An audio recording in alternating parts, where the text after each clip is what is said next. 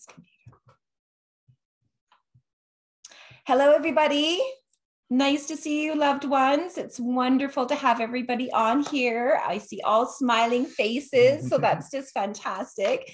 Thank you for joining us. Please understand people are coming in here a lot, so I'm just having to monitor a few things. So yes, just so you guys are aware, these are kind of meetings that we want to have a little bit more of, which are questions and answers, where you guys have the ability to be able to ask whatever you guys want. Please understand, we have to give priority to people that have cases, okay? So if you don't have a court case actually booked, please hold your questions and be respectful of the fact that there are people on here, which is primarily why we did this, because there were so many people that had court cases in the next 2, 3, 4 weeks, and we could feel their anxiety and their need to be able to talk to Darren and get some clarification around a few things. So we want to be able to offer that. So please allow a space for that. If you guys could please honor that, we would really appreciate it, okay? So hold on, we got some more people coming in here.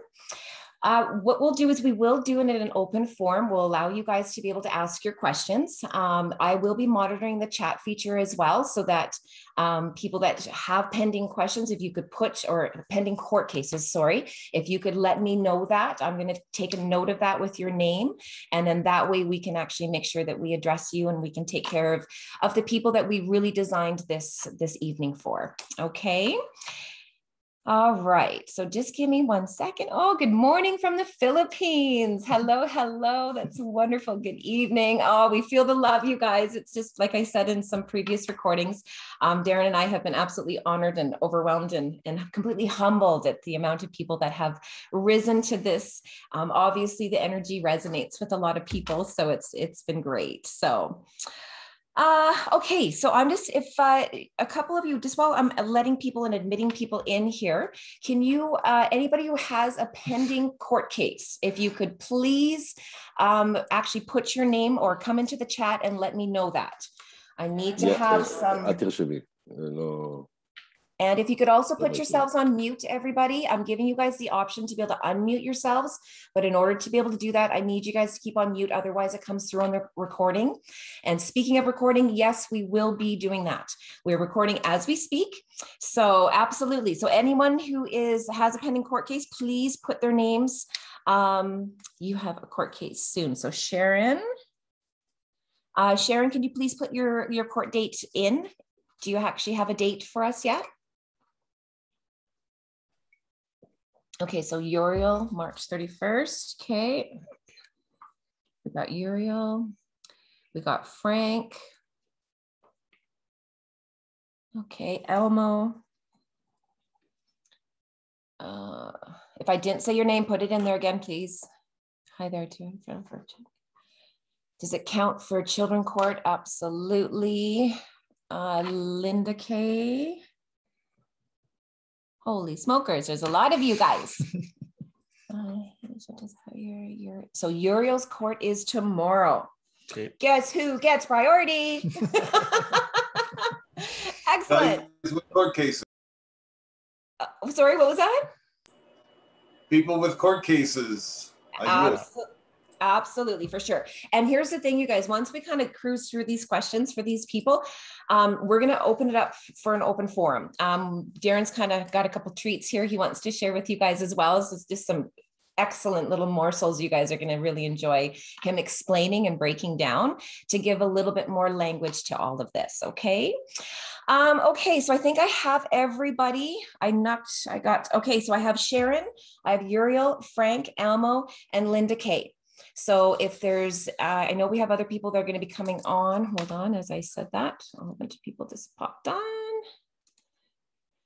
So let me just admit these people. Okay, so if there's anybody else that I missed, please put your name in there. Otherwise, we're going to start with Uriel. So Uriel, if you can please unmute yourself. Everybody else, if you could please stay on mute, we would appreciate that. Thank you. So where's Uriel in the house? I'm here. Excellent. Right. Okay, Uriel. Oh, excellent. Look, it was you. And look you're at the top of the list. No kidding, you're antsy. Okay, take it away. Okay. Darren's all yours. Okay. Then I was arrested last week. The police stopped me when I was I'm working as a messenger with the CBD products, like CBD flowers, CBD hash, and CBD oil. Sure. And in Israel, still it's an illegal substance, and it's in the it's a drug in Israel. Like in Canada, it's already in the States also. It's already legal. In Israel, it's still illegal. Right. Okay. So I was arrested I was in jail for 6 days. Okay.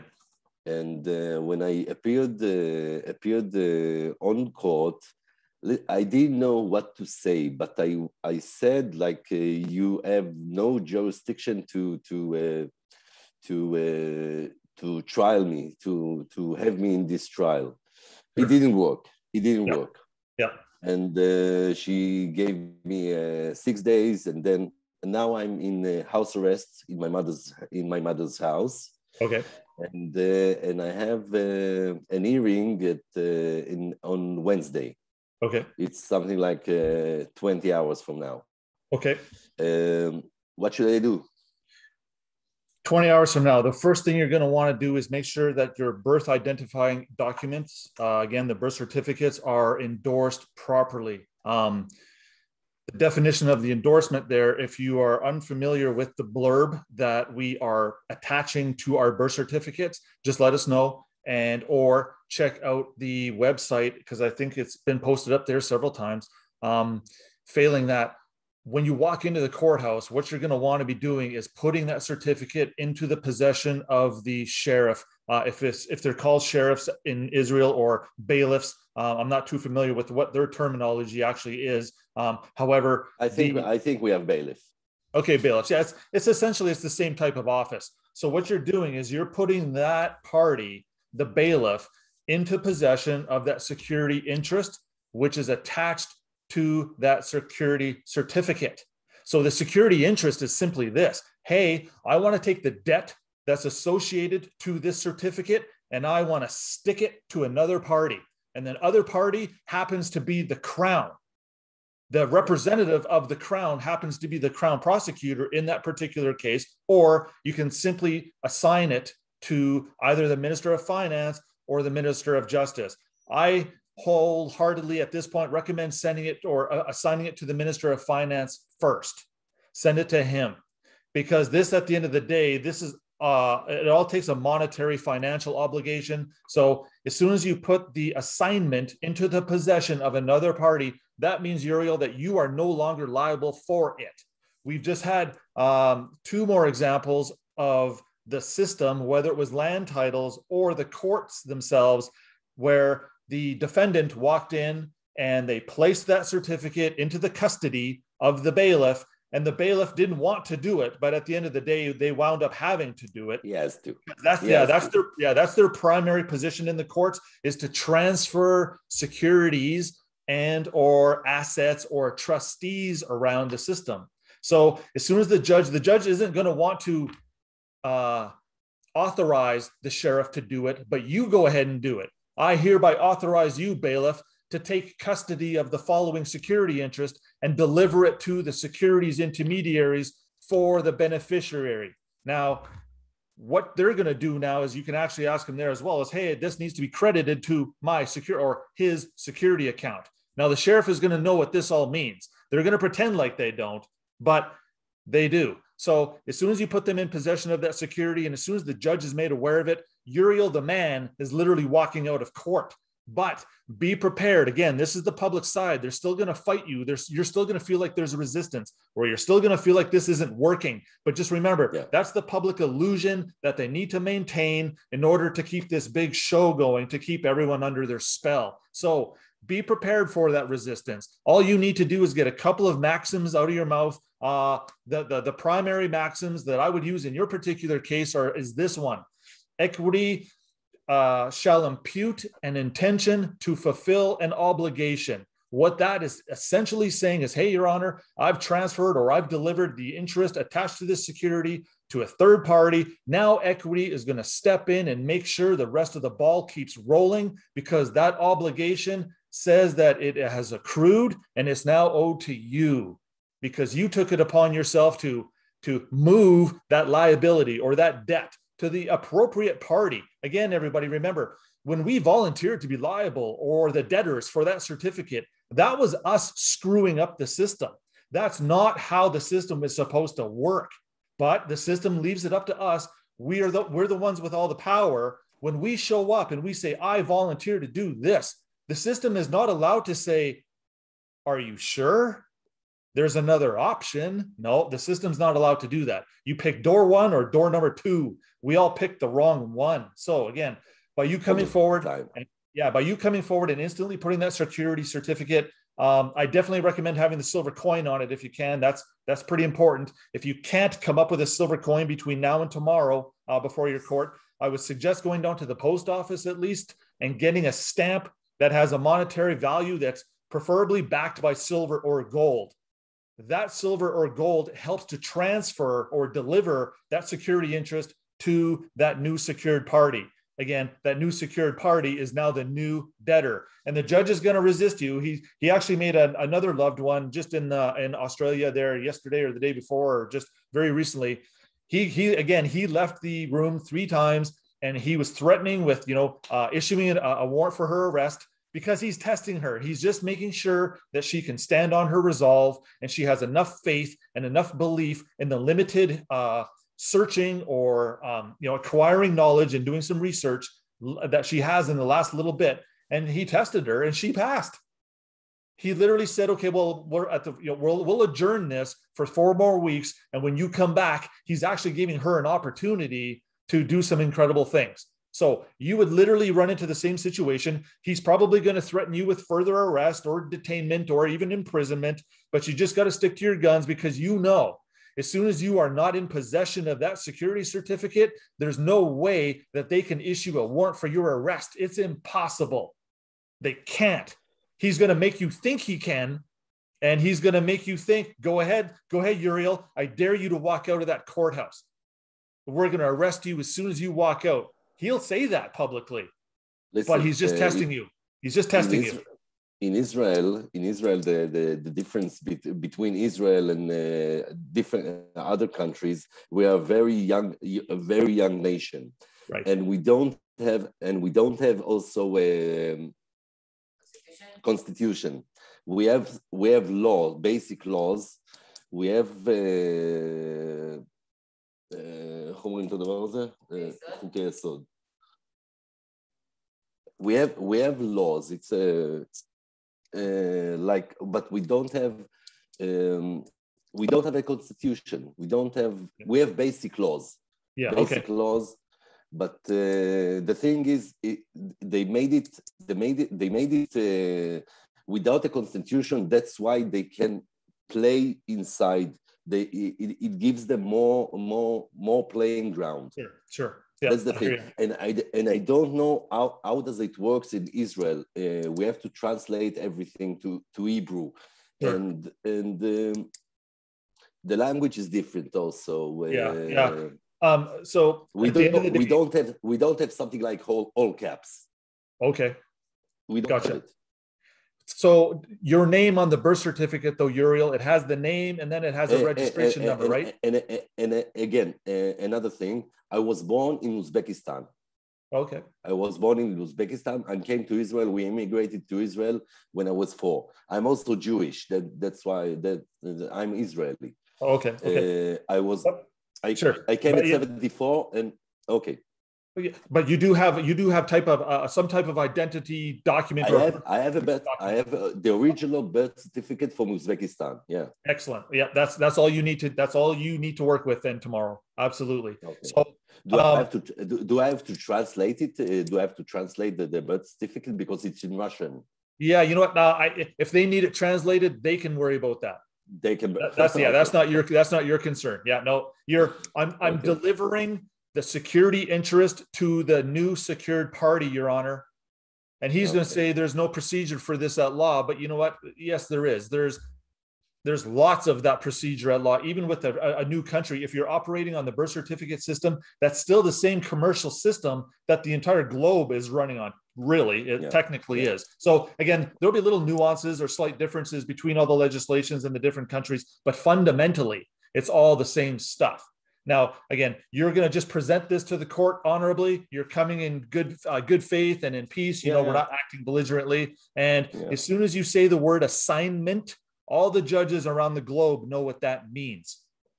You're attaching the bad part of that certificate to the party that created it. And you're literally going to walk away with the good part of the certificate, the invisible part, the part that nobody really sees.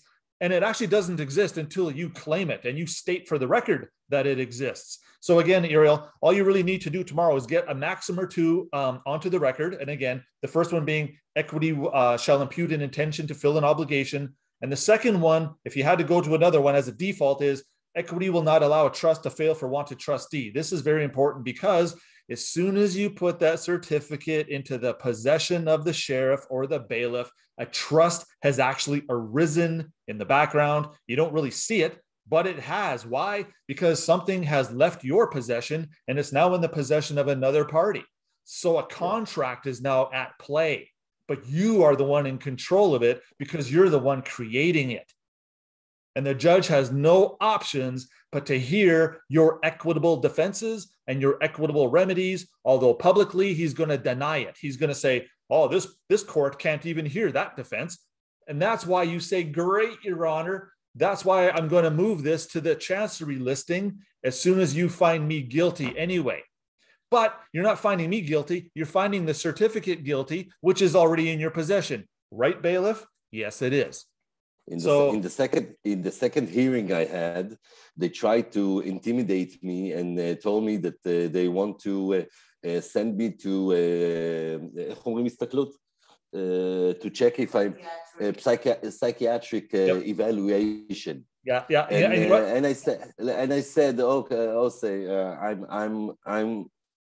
I don't need it. I can stand in court, and that's it. As a matter of fact, Uriel, I went for that psychiatric test. A judge forced it. I couldn't get out of it.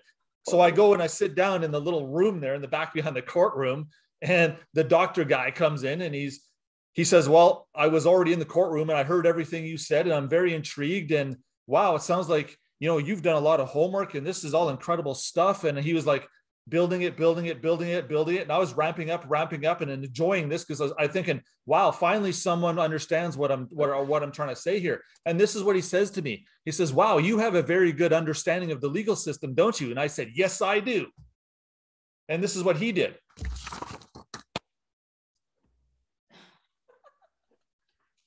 I knew right away I lost. As soon as I said I understood the legal system, I was done. Mm-hmm. I just admitted it and I just jumped right back in. What I needed to say was, no, as a matter of fact, I have a conflict and variance with the rules at law, and generally in all matters where there's a conflict or variance between the rules at law and the rules of equity over the same subject matter, the rules of equity shall prevail. That's all you have to say.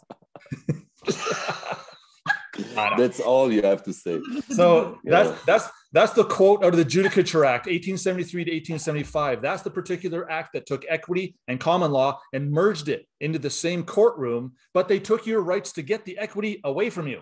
So it's up to us to come back and to prove that we've done some stuff and that we've transferred some interests and we've negotiated some instruments and we've attached value and we've created a security agreement and we've done all this stuff. So again, the judge is not going to want to acknowledge this stuff publicly. Nope, because it would completely unravel the entire legal system. So technically, at the very best, like our other loved one here the other night or the other day, when the judge says, fine, I'm just going to adjourn this for 4 weeks. And when you come back, we'll deal with this in a slightly different matter. That's a victory. Now she's going to do a whole bunch of stuff in the next 4 weeks that really sets the tone for how that next hearing is going to happen. And to be honest with you, that next hearing is going to go like this. the judge will come in publicly and say, there's a technical deficiency in the case and the Crown didn't do this or the Crown failed to do that, and I'm dismissing everything. But he has to come back with a public verdict to satisfy the public record. But truly in the background, it was all settled privately.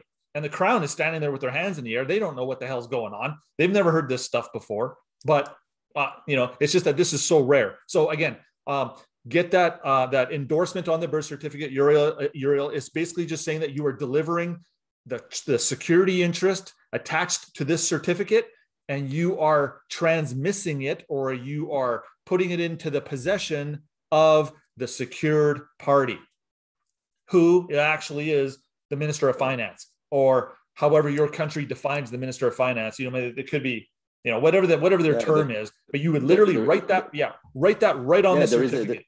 There is a guy in Australia that we're in contact with. He says that in every country you have something like 10 people, 10 people or 10 entities that you can give them this how do you call it, affidavit? Yep. Yeah. In every country they have 10 people that deal with it, that know the stuff.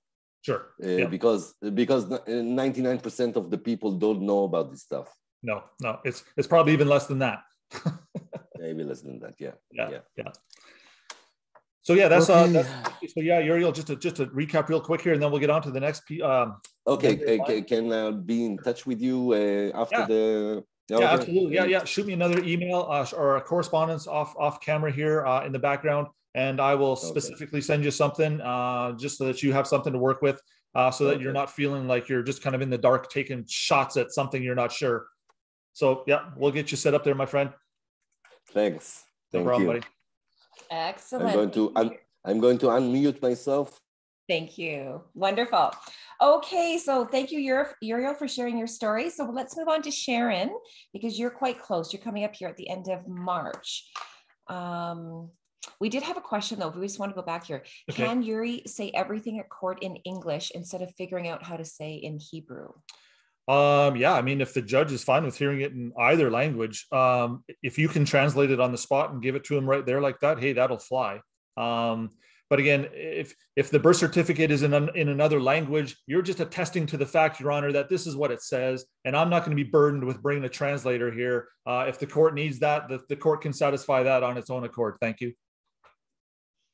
And Allison, Serena, as well as, and especially Serena, thank you very much for your contribution on the chat. I can't monitor it all, so if you guys know some answers and you're able to do that for me, I really appreciate it. So thank you. That's great. Okay, so Sharon, if you could please unmute yourself and we'll talk about your case, please. Okay, so my case is on the 31st of March. I've not put in any paperwork yet. Still trying to figure it all out. So I'm being charged with driving without a license, without insurance, assault of a police officer, and not complying or something.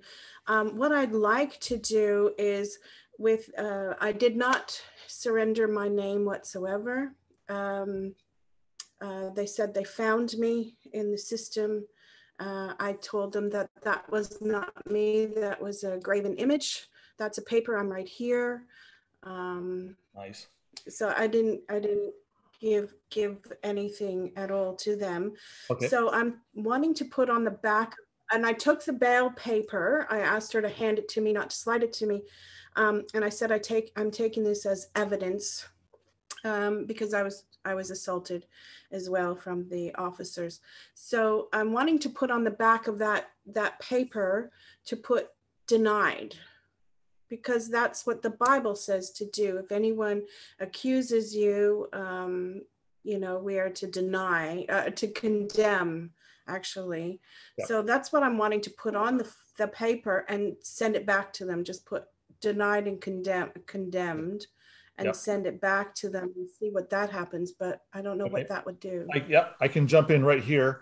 When scripture is referring to those types of situations and predicaments, they are talking about the time when we as man and woman still actually had our equitable rights and we could enforce them as such. After 1933, throughout the globe, when they switched our status on us from creditors to debtors, now we actually can't use ecclesiastical stuff virtually at all in public courts until we do that birth certificate surrender. That's the single event that opens the door for us to now actually use scripture as defenses. If you don't do that, you're actually still serving two masters. You're confused. You're of unsound mind. The judge knows this. So he will deny you any remedy. But here's the catch. Once you do perfect that security or that birth certificate by putting your name on it, that short little paragraph in a silver coin, that puts you now, Sharon, into a position where you can actually accept that charge, that ticket, those instruments as grantee. Grantee is the position that comes before grantor. This is the stuff Dean and I missed 10 years ago. You can't be the grantor. You can't give something away until you can prove you actually have the thing. Grantee is the position that actually proves you have the thing. And what is the thing? The thing is both titles, the equitable title and the legal title. Why do you have both? Well, because you just claimed you did. No one can rebut that claim. The grantee is a very, very, very critical part of the components here. And again, that Dean and I missed it. And the judges and the system are certainly looking for it. Okay, so what am I getting at? When you accept the instrument as grantee, you just perfected an interest in it. Now you can take that perfected interest and you can deliver or transfer the debt or the liability part of it to, again, the secured party. And you can do that right now. You can do it ahead of time and you can send it in with the birth certificate negotiated and assigned to the secured party, again, which is the Minister of Finance. And you're going to put the court or the registrar or the clerk in a position where as soon as she sees an equitable claim or a security interest that's moving a title around, she has to, or he has to give judicial notice of an equitable estate. That means if you don't show up with the stuff, you actually can't get any remedy. It's impossible. You have to express it somehow. And by you sticking that little blurb on that birth certificate, that is the primary way to express that special interest. And the judge's hands are actually tied instantly. He can no longer say, Sharon, you're now going to jail to service a debt that's attached to this instrument. It doesn't matter if you robbed a bank. It doesn't really matter if you got stuck with some CBD products in your trunk. None of the legal charge. It doesn't matter what it was. It can no longer stick to the woman. And that's the critical component that we're trying to deal with here in the background, is moving that target off of our chest and we're putting it onto the party where it belongs. So with 2 weeks away, roughly, you said the 31st, that gives us plenty of time to do one of two things. We submit the plea and abatement. Okay, so I'll go into the plea of abatement real quick. The plea of abatement stops the at-law process in its tracks. It cannot move forward at all, period. It just cannot. It told the judge, hey, there's a superior claim here, and the jurisdiction that we're currently in cannot hear it, which is why the judges will often say, there's no process at law that can hear that defense. And you say, thank you for handing me my remedy, Your Honor. If this jurisdiction can't hear my defenses, let's move to the one that does. So find me guilty, do whatever you got to do, settle the titles publicly so that we can have our de novo rehearing, right, clerk? Yes. And here's my security interests. They're already in the possession of the sheriff, Your Honor. Let's do this. So we've had between James and Joshua here the other day, and then our other loved one here from the Australia as well, just the other day, the judges are running out of the courtroom. Again, I don't want the judges running out of the courtroom, but they are actually doing that for a purpose. Again, like I said last night in the other meeting, once could be a mistake, twice could be a coincidence, but third time is probably true and just, and this person knows what the hell they're doing. So be prepared for the judge to literally leave the court 3 times. Why? Because when that security shows up and when the man or woman shows up, the man and woman and the person cannot be in the same courtroom at the same time. It's impossible. That's why they never ask for our ID going into court. Why? Because if the ID is in court, you can whip it out of your back pocket and say, well, here, this belongs to you. You're the debtor. You take it. And the judge literally they can't deny it, because that's the significance of the commercial world, the admiralty world in the background saying, yes, the courts and every judge of it must take cognizance or recognize an equitable estate. And again, the equitable estate happens the moment that you stick your name on that birth certificate with that little sentence or 3 and add a little bit of consideration to it. Boom. You actually went from being the debtor, I don't like saying the creditor, but you're now standing in the shoes of the creditor, and the judge has to play ball. So same thing, Sharon, don't worry, the charges, that's all. It doesn't matter what the charges are. It's all dealt with the same systematic way. I'll help you in the background here, develop the paragraph for your birth certificate. So Sharon, where are you? I'm in Tasmania, but my birth certificate, I'm from Canada. Perfect. We're pretty familiar with Canada systems. Okay, perfect. So I'll help you with all that. And again, we have 2 weeks. That's lots of time to get this stuff going. I know recently we have been sending a lot of stuff to the Registrar General in land titles. Here's what's happening with land titles. The Registrar General is getting back to us and saying, hey, I don't have the authority to do this. That's perfect. Your Honor, give this guy the authority to do that. That's the whole purpose of the hearing coming up. And I'm pretty confident that here's another equity maxim. Equity will take jurisdiction to avoid a multiplicity of suits. That means if 10 of you all apply your application or your paperwork to the courts relatively around the same time frame, literally the judge would probably hear all 10 of us all at the same hearing. It's going to be a private closed hearing. He knows because he's looking at the paperwork and it's virtually identical. It's identical for all of us, literally. So equity will say, hey, everybody come on in. It's almost like a class action lawsuit. Very similar. Hey, everybody come on in. So we're going to Sorry? There's a lot of us in Tasmania doing it all, and a lot of us on this Zoom call right now that are in Tasmania. Yeah. So again, strength. So are you saying we should do all our cases together in one, do you think? Yeah, you're right. If you guys can coordinate and all sort of be ready, you can literally all go in at the same time, and the judge will deal with all of it all at once. That way you're not wasting court time by 15 of you coming with 15 different cases. You all are bringing you're literally all bringing the exact same claim against the crown or the government of your particular country. They're the trustees holding call it our funds in the background. And the funds, again, it's not that we have a bank account with $1 bazillion in it. No, it's not that there's a dump truck shows up with full of gold and they dump it on your front lawn. No, it's not that either.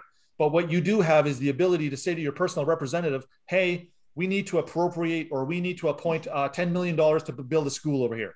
And they will go do it for you. So again, the economic reset that's coming down the pipe, the Nasera, Jacera stuff, it's all going to blow everybody's minds what this is all going to turn out to be. But again, Sharon, in closing here, yeah, don't worry. We'll help you with the blurb on the birth certificate. We'll get some specific legislation from Canada, which is actually going to be applicable to the country you're in right now. So quoting the birth provinces legislation and getting it to work in Tasmania absolutely flies. Okay. Absolutely. I'm from Ontario. So. Yeah. So yeah. Well, again, Krista and Paul, they've done some incredible stuff with Ontario loved ones, and again, we're just blown away by their contribution. And I get so jacked. Dean and I get so excited when we see the fire starting to come back in everybody again. I know when Dean and I kind of disappeared 5-6 years ago, it was we kind of left a lot of people hanging, and it was like, oh, what do we do? But again, we've come back stronger than ever with a whole bunch more new stuff that is literally, again, to get back to the judges running out of the courtroom, we don't want the judges running out of the courtroom, but they do actually have to get up, leave probably 3 times to test you so that when they do come back the 3rd or 4th time, they're ready to play ball. And now they'll start to listen to you. And at the very worst case scenario, they're just going to push the court date off to allow you an opportunity to bring either a counterclaim, a cross claim, or something from you as the plaintiff that's going to be way more powerful than what the Crown was bringing against you initially. And that's... So can I, because I want to put a claim through of trespass and that from the officers for the... you know what? Abuse that they did, or do I just drop all that and let it go? Yeah, you know what? I hate to burst your bubble on this one, Sharon, but in order to have the trust take true effect and have its maximum capability, we actually have to do something called an indemnification against the trustees and either hold them harmless or basically relieve them from any liability from the past. And here's why. We took their certificate. We ran off and started doing some stuff with it that we never should have done. So when we are acting as sinners, debtors, actors in a movie script, volunteers, invalids, infants, wards, lunatics, all that stuff, we're actually not entitled to damages. We're actually not, because we're the ones that actually put a wrinkle in the system. We're the ones that threw a monkey wrench into the spokes that mucked everything up. So because we're actually the ones doing the wrongdoing, we actually can't really come back now and claim damages. But equity is saying here, instead of having those damages, we're going to give you the access to the assurance fund of your particular province or country or wherever you are. That is code words for you're going to have access to your treasury account. So it's like, do you want to chase a cop for trespassing and try to, give him a smack on the bum? Or do you want to just forget that stuff, move on, shake hands, say, I love you anyway, and tap into your birthright? If it were me, I would just go for the birthright. And you know what? Dean and I have been put through the ringer a fair bit when it comes to physical conflicts. I mean, I've been tasered. Dean's done some incredible stuff. And we have all this stuff. And we actually never even told the public about some of this stuff. I mean, I have the video of me getting tasered. It's pretty cool. And we've never released it to the public. And we're actually thinking about doing that here pretty soon. I think you are. Just cause. But so yeah, we have made an incredible amount of progress, my friends. And again, when we're getting this stuff back from land titles, with the electronic confirmations, those are some of the instruments that we really, really, really are going to be beneficial to roll into court to prove to the court, hey, this is why I'm entitled to a hearing in chancery or a hearing in equity, because I can prove I'm not in possession of that certificate. Ultimately, that's the most critical fundamental component of what we're trying to do here, is prove that we actually don't have our birth certificates anymore. That's it. Okay. And one more thing. Do I need to hand in my license that day as well? Like, should I put because my license is suspended and I won't be doing it again because now I know the truth. Yeah. Do I send that in as well? Sure, absolutely. Yep. Go ahead. Yep. It's not really serving you if it's suspended. And here's the other cool part. You are still in possession of the birth certificate, and the driver's license came from the birth certificate. So even though they took your driver's license away, you still have the fundamental document that creates the driver's license. And that is what we're dealing with. That's what's going to get us through the door and change everything in the background. So there you go. So thank you. Yeah, no problem. Excellent. Thank you, Sharon. Wonderful. Okay, so we're going to move on to Andreas. We go back, I think, quite some time with Andreas, especially with Darren. So you do have a pending court case come up, and don't worry, we had our eyes on you. We're going to make sure you took care of it today. So here you go. He's all yours. Thanks, guys. I appreciate it. How you going, Darren? Been a while. Good. Yeah. I've still got this special notice that we created years ago with Dean. Okay. And I had a good result with that. I had the Crown prosecutor spinning around in his chair, losing his shit because of what was said in it. So I'm not sure if you remember, but I think this was at the start of when you started putting together all this equity stuff, and I'm gratefully shared it with me. Yeah. And I put it to action that time. Now, could I use this same notice because the way I went in about it, I'm comfortable doing it where it's not going to be a battle or a fight. And I know that the magistrate submitted to me by my authority by the way I actually expressed it. And I've still got it. I don't know if I can share it here. Can I just read it out maybe? And yeah, give it, man. That's cool, yeah.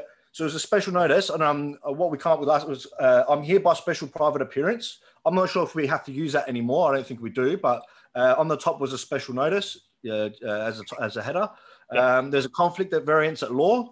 I require this to be moved to chambers as this is a private trust matter and cannot be discussed in a public venue. My equitable defences and rights are not recognised here. I will not act for the state legal person in any way. I will not volunteer to be trustee for the state legal person.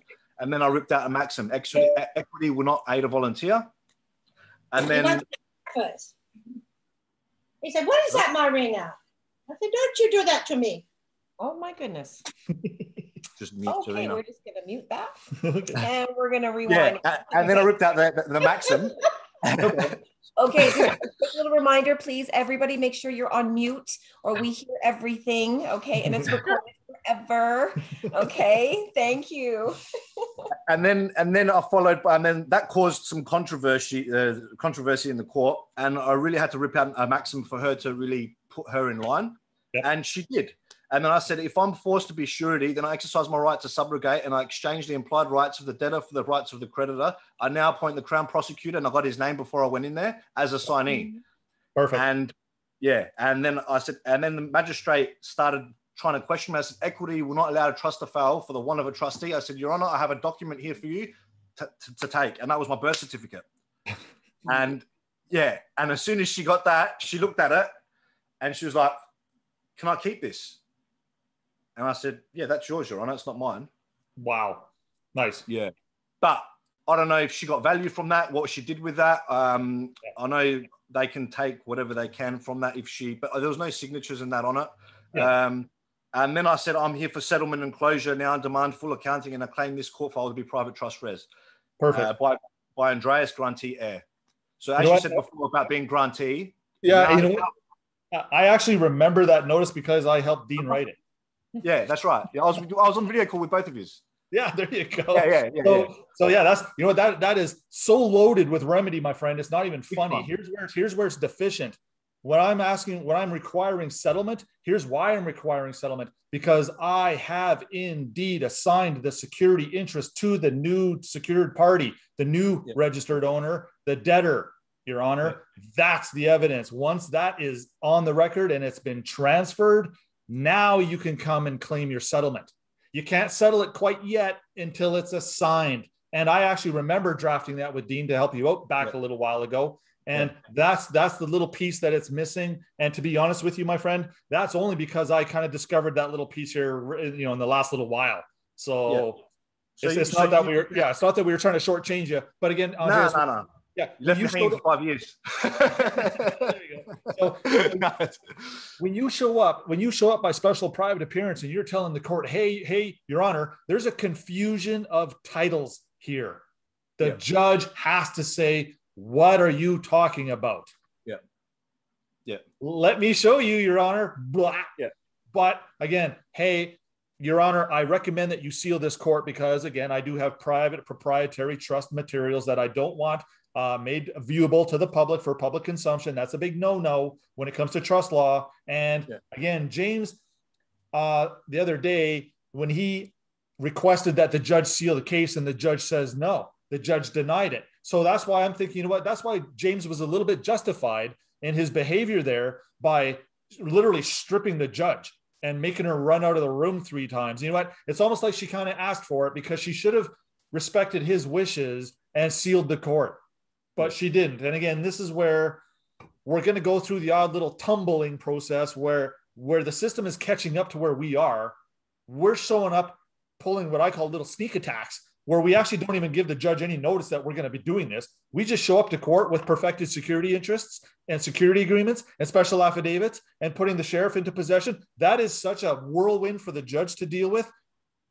Loved ones, it's crazy to the point where I don't even like to do it. But again, if you're walking into court tomorrow, you kind of don't have a chance or an option. But Sharon 2 weeks away and others here, and we have time to kind of remedy these situations with a little bit more tact and honor and class. And that's actually going to not put the judge in the hot seat, not cause them to jump up and run out of the courtroom. It's just going to be more favorable if we do it, settling it privately by sending in these correspondences and saying, hey, here's my cross claim. Here's me coming as a plaintiff. Here's me coming with my special equitable stuff. And I know you have to hear it now. And you'll be shocked at the level of respect and dignity that's shown back to us in the reciprocation of it. Because again, I've said this a few times, this fundamentally is the most honorable thing a man or woman can do. Big time. And I noticed in saying that, Darren, I was late that day, right? And I missed the first hearing. So they put me into the second hearing, right, of the day.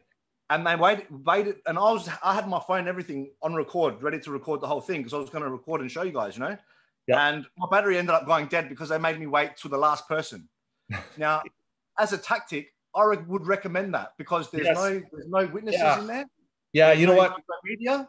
Yeah. And you're not jeopardizing our equitable rights and claims in front of other people. We're going to go, oh, hey, what the fuck's he doing? And start getting the court. Right? I totally agree. And they've been pushing us to the last case of the day for almost 10 years now.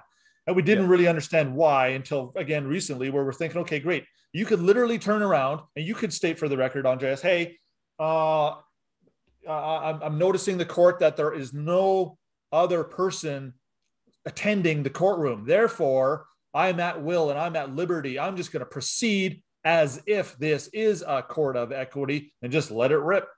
I didn't have to do that. What happened was, as soon as I said I requested this to be moved to chambers, she goes, ha ha ha. She goes, you're in my chambers. Oh. And I was like, I go, are you sure? I think there's still, are you sure? She goes, what? You want to go into my office? She goes, it's a bit small for that. She goes, you're in my chambers. What is it that you want? What is it that you want? Andreas, not Mr. Panas, Andreas. And then after, as soon as I said that, she's, Andreas, what would you like me to do? See, and you know what? That's ultimately. I didn't have the knowledge then. So yeah, we didn't have the knowledge. Now I do. And you know what? We've actually heard that a few times now, where we actually got into chambers, and the judge says, "Okay, what's the remedy you're seeking?" And our friends that went into court actually said, "I don't know." I froze. She goes, and I remember where I froze. She goes, "Oh, what do you mean by full accounting?" She goes, "What accounting?" And I thought about it after, and I realized when I was walking out. But I should have said, "Your Honor, aren't you the magistrate? I don't need to educate you on what accounting is." Or just rip it back on her. Yeah, and you know what? And here's two answers to that question. The first one is a full accounting on the equitable side is sequestering, marshaling, segregation, and tracing. Those are the financial wordings that are used to go and find all the instruments that you've ever touched over the course of your lifetime, added value to, and now all those rents, accruals, interest, monies, profits, proceeds, all come back to you. And Your Honor, if that's not the answer you're looking for, I don't know, but I do know no trust can fail for want of trustee. Exactly. So therefore, you deal with that. Exactly. And you know, I know, and I stand firmly. Like I went in there blind, listening to you and Dean. You know, I didn't have any knowledge of whatever was going on, and that's why I'm still today. And my loyalty is with you guys. You know, and I've got to express that to everyone. Like what Darren is saying is legit, and it is what it is because I've done it. Yeah. And I can't express that to you. There's nothing to fear. Trust me. Just go in there with your pride and just with no fear and fight these people like you're going to war. Yeah. And that's what I want to see. And here's the cool, when you just mentioned the word fight, here's the best fight we could ever bring to the table. It's coming in peace. Exactly. That's the best one.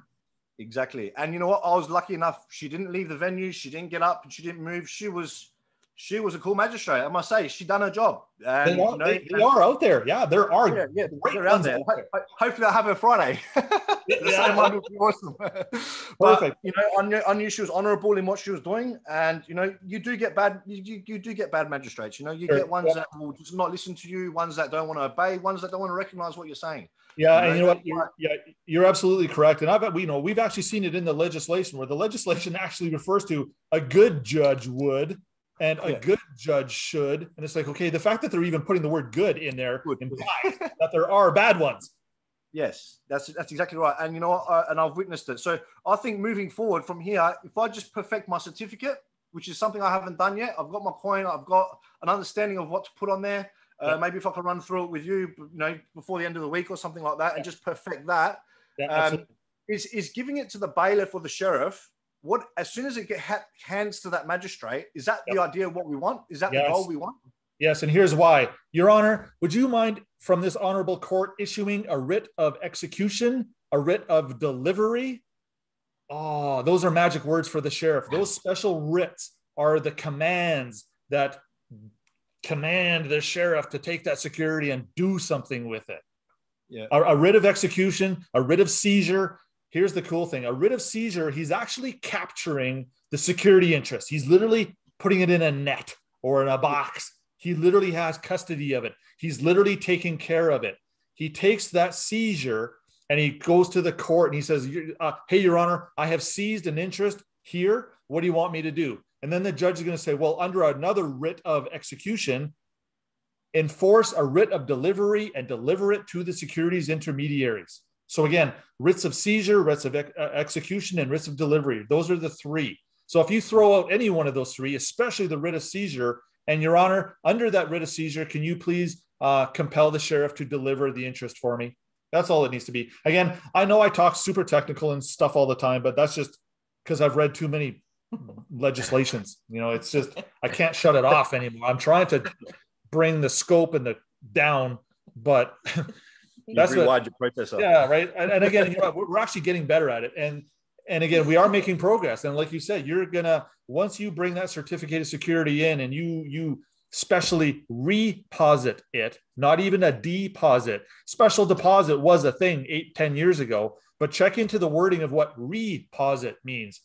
It's actually lodging a financial asset with land titles versus registering it. Again, because when we register it, the context or the terms and the conditions in the background get skewed because the Crown starts to get their fingers in there. And that's part of the stuff that we want to try to, be careful with, be a little bit mindful with. So again, I know it's a lot of slippery wording, but we are still trying to boil it down and condense it and make it more digestible for the consumers here at this level. But again, the courts and the magistrates and the clerks, they're starting to recognize this stuff and they're starting to play ball. And it's only taken 20 years, but I'm glad, that we're finally arriving. So it's all going to happen, will manifest itself. For sure. The more energy we get to it, the more we're going to create a big movement. So for sure, make a lot of change. All right. I'll focus on doing that, that perfecting that interest then I'll write it on the original. Yes. Must be the original. Correct. Put it in an envelope. Stick it in there for sure. Yep. Because as long as I can hand that to the magistrate, the job's done. Yep. Through the sheriff, bang, or not. Yeah, and as a matter of fact, I know James, because it's odd though, because the magistrate or the judge with James the other day, he was sitting on one of the originals and he was kind of refusing to acknowledge it. So in one of the breaks between the one time when the judge left the room and he came back, James and Josh and Jenny there, they went back into that private room and they whipped out another original and they perfected it right then and there. And then they went back into the courtroom and submitted a second one. And now that trapped the judge. The judge couldn't get out of that one. But but the thing is though, the one that I gave the magistrate was a copy. It wasn't signed. It was just one front face of the. Now, what if I got a copy of what the perfected one is? Send the perfected one to the financial minister, whoever it is, Minister of Finance. Absolutely. Show as a copy of that. So then they can see, this is what's been done. Because I don't trust the courts. I've handed documents to them before the courts and they say they haven't got nothing. Now, that's impossible. It doesn't, you know what I mean? They're dodging up, they're trying to dodge the bullet. But for sure. At least I know this way it shows that this is direct, this has been sent to this person here. This is evidence of it being sent. This is my notice. Attach that to that. This is what's going to be happening. Done. And try to get that into court sooner than later. Again, only do the sneak attack if you're walking into court tomorrow morning. If you have a week or 2 weeks, do your best to get that stuff to the judge as soon as you can, because that's actually. I don't know who the judge. You don't know who the judge is though. That's the thing. Yeah, you know what? Just attention clerk or attention registrar, RE court file number. Just they'll know what to do with it. All you have to do is distinguish whether it's criminal or civil. Attention clerk at criminal or attention clerk at civil regarding the following court file number. Please notice. You don't even have to use the word please. Take notice. Take notice for granted of the following, and you can literally just in a memorandum just do a few points. 1, 2, 3, 4, 5 points. Number one being you have a conflict with the rules of that law. Why? Because you've assigned a security interest and put the secured party into possession of it. Well, that's going to certainly kick a door open. And then it's just a matter of a couple of remedy type blurbs where you're seeking, you're praying for relief, which is accounting, special performance, and an injunction. The injunction is super, super important. That literally stops the Crown from proceeding against you, period. Well, as soon as the magistrate said, "How do you plea?" Like, because I shut up at the beginning, and she's like, "How do you plea?" Yeah, and you know what the answer for that? You know what the answer for that is now, right? Last time I said, "I'm not here to plea. I'm here to subrogate." Okay. Well, there. That's a good one. And when she says, "What plea would you like to enter?" One of abatement, please, to the process generally considered. Okay. How do you plead? You don't say guilty or not guilty. No, No, I didn't say my that. plea is one of abatement to the process generally considered. Yeah. Dynamite. Well, I know as soon as I said I'm not here to plea, I'm here to subrogate. That's when the Crown started spitting in his chair. That's deadly. That is so deadly. And again, now if you had just already had an original on you, or that original instead of a copy in the courtroom, you could have literally technically assigned it right then and there. And again, that's the missing component. When Dean and I were helping you with that notice a year and change ago, I remember you mentioning the silver coin and stuff that back then, but like I didn't really understand what was happening. Yeah. But so there you go. So and again, you have another opportunity to smash one out of the park here. So you're gonna do awesome. Well, if I could just get some notes, maybe just touch some bases, and I'll just start studying that and just get ready for that, and I'll prepare another notice and write down that. Yeah, absolutely. And again, like I said, fire the documents, or I'll find you in the groups on Divergence there, and I'll start dropping correspondences into the groups, also on the main thread, to start satisfying any the primary questions. And then as you guys have specific questions, just fire them at us on the Divergence platform there. That's probably the best way to do it. And then that way everybody else can see the questions, because a lot of people have very similar circumstances, very similar, situations where we're actually all feeding off of the knowledge that we're bringing forth here as a group. So I can do. Sorry. So I was just saying, the whole criminal procedure, whatever is going through criminal court, it's all the same principles. It's all the same, isn't it? Because it's all corrupted. That whole side of things isn't legit. So I guess we're all in the same ballpark there when everything gets trialed through a criminal procedure. So you betcha. You betcha. Sweet. All right. Well, my friend. I'll field. Contact me on the side here, and I'll field any other questions. We'll fine tune the game for you here in the next little bit, and we'll get you all set up. Awesome. Good to chat to you guys. All right. Thanks again. Much love. Excellent. We're going to jump over to Elmo here quick. I know he's got another meeting scheduled. So Elmo, are you still here with us, please? Hey there. Yeah, thank you. Thank you for having me. Thank you for having us and all of your knowledge. That's amazing. Oh, thank you, Elmo. Sorry? Can we see you possibly, please? Oh, yeah, just a moment. Yeah, I had a problem with the new antivirus, and I think I figured it out. Here you go. Excellent. How are you doing? Much. Right on, my friend. And I was spoken just with Zev and James. I'm in contact with them. We do a lot of stuff together. Awesome. Generally speaking, what happened with me, we're doing like those role plays to know how to talk with police and everything, and it just went wrong. Like I was questioning them after like maybe 30 minutes. And then they just said enough of it. So they just took me away, and you know how it goes. And so it wasn't the nicest experience. And so I was just wondering now, because they sent me a penalty of driving without a license, even though I stated that I'm traveling and all of that. And what happened more is the day after I went to write a stat deck that I presented the license, and they still send me the notice. Okay. So basically, I'm pretty much covered in court. So we send a request for court, and we serve the cop with affidavit saying all those things, the living man, I'm not belligerent, all of those stuff. With all the evidence and incidents of what happened, as well with, just a moment, with notice of conditional acceptance upon proof of claim, and notice of prohibition in terms of engagement with a scheduled fee. So it was all served, and it's gonna be, we gave them 28 days to try to rebut that, and it's gonna be unrebutted before the court date. Sure. So look, for the case, I wasn't born here in Australia, not a citizen, not a resident, and I've actually have few citizenships, and already now is going to be shipped to me by express, the birth certificate that I have, but it's not from the place that I was born. It's from Europe. Because this is the one that I can have the closest. So, and I did apply for the one that I was born from, but I'm not sure I'm gonna get it on time. The other one, I'm pretty sure I'm gonna get it in time. Sure. Yeah. Whatever one that you're in possession of right now, that's the one you want to be operating with. It's good enough. You can express your intent right there. And if there's something technically wrong in the background, the system will actually catch it. And then worst case scenario, the judge has to get involved and do a little investigating, but that's actually their job in the background anyway.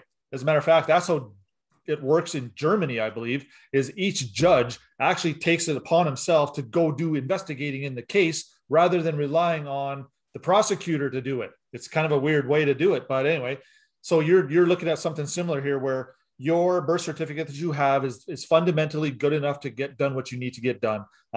The authenticating process or the endorsing process that I'm talking about is where you add your signature to it. Just a few sentences describing what you're doing.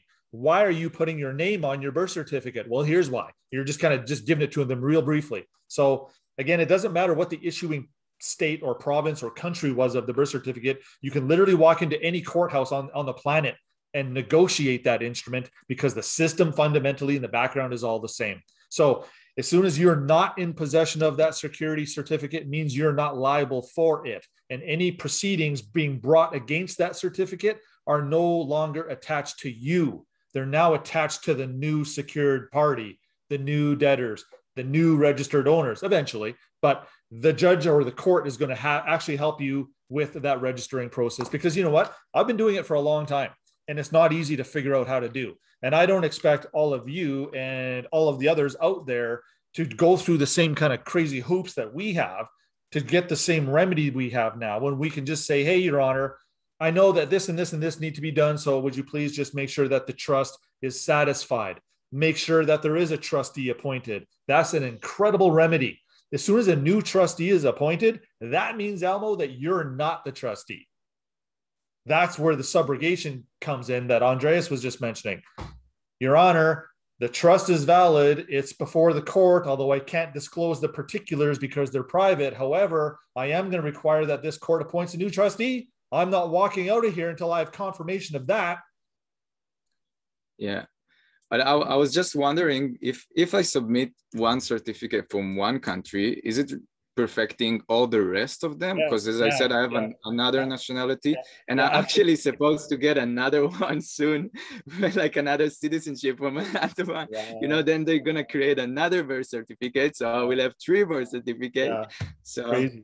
But no, you're right. Yeah, they're all connected in the background. Yeah, the commercial system, guys, it's so effective. It's so comprehensive that all that stuff is managed in the background. That's why there's an army of those types of people in the background managing all this stuff. It's a mountain of paperwork. And I thought we do a lot of paperwork, but you know, there's others out there that do more than we do. And all I'm saying here, guys, is there's going to come a time where I'm vesting the security interest in new trustees, Your Honor.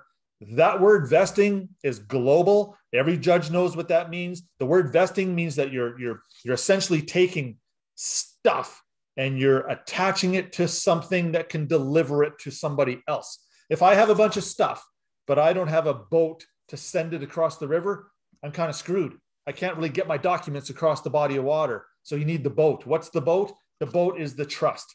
That vehicle put into the possession of the sheriff or the bailiff is the mechanism that delivers it to the new secured party that the judge and the courts will help you with filing all this stuff at land titles. Why? Because, Your Honor, that's trustee work. I'm not even going to pretend to know how to do all that stuff. That's what they're for. My part of the deal is done. My part's done. My hands are clean. I'm no longer in possession of that silly thing. Therefore, I can literally sit down and put up my feet, Your Honor. Why? Because I know no trust can fail for one trustee unless you're going to disclaim the trust. And again, guys, back to James's incident there with the courts a few days ago. How many times did he ask the judge if he or she disclaims the trust? He must have asked 25 times, and the judge ducked it every time. The judge did not answer it at all, because as soon as they do, catastrophic events happen publicly. They cannot acknowledge these trusts publicly. Nope, they won't, which is why James was forcing the issue. You know, but again, getting this stuff settled privately, he will entertain your private equitable remedies. Come on into chambers ahead of your public court hearing. We'll deal with this now so that when the public court hearing happens, you don't even have to go. It's dealt with. Yeah. So basically, if I'm gonna perfect now, and even if the embassy of the country that I was born in, which is not gonna be the probably not gonna be the one that I'm gonna submit. If I receive the birth certificate afterward, it doesn't consider like I'm on the possession, right? Because it's already been perfected. Is that correct? Yeah. Perfecting it is great, but you're still in possession of the instrument. And again, the possession component completely dictates how the rest of the game is going to get played. So if you perfect this stuff, but you don't tell anybody about it, or you don't bring it into court, or you don't give it to the sheriff, or you don't tell the judge about it, you know, it won't serve you, right? We have to make them known that, hey, I did this and I'm putting it into their possession. Yeah, my question was just a bit different. Is I meant, for example, if I perfect the European one, and after the court, because I already ordered it from the place that I was born, I'm gonna receive the one from the place that I was born. It doesn't mean that I'm on the possession of it, right? Because I already done the perfection with the European one. That's right. Yeah, that single event of perfecting covers everything. Yeah. Okay. Cool. And ultimately here, friends, at the end of the day, the vital statistics or land titles or the courts, they're actually going to want us to bring any duplicate titles or any other copies of those certificates and bring them to the court so that they can adjust them. And what they're going to do is they're going to take those certificates, they're going to cancel them, or they're going to correct them, and they're going to issue new ones. The new ones are going to be the ones that have all of our, for a better lack of terms, all of our special standing and status attached to it. And that's ultimately the one we want. And again, you may have recalled me referring to that as, that's the certificate of indefeasible title. That's the one that cannot be monkeyed with. Nobody can attach debt to you ever again. Yeah, and when I send the envelope with the perfected birth certificate, is that fine if I also put all the evidence of the court that I submitted to the cop, or should I not touch that? You can if you want. You can literally attach affidavits, you can attach exhibits, you can do it all now, or you can just send in your version of the events or your claim. Again, whether it's going to be a cross claim, a counter claim, or you coming as a plaintiff, bringing your own motion, as long as it's something where you are coming as the plaintiff, because that's you bringing your jurisdiction, and you bringing your jurisdiction is equity. Unless we bring that in as the plaintiff, equity actually can't really get into the courtroom. The prosecutor sure isn't going to bring it. Nope.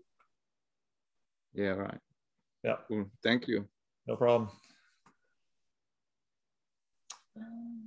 So yeah, Elmo, if you have any other questions, again, like I'm just going to say, we'll just leave that as a blanket comment as we're transitioning to other members here.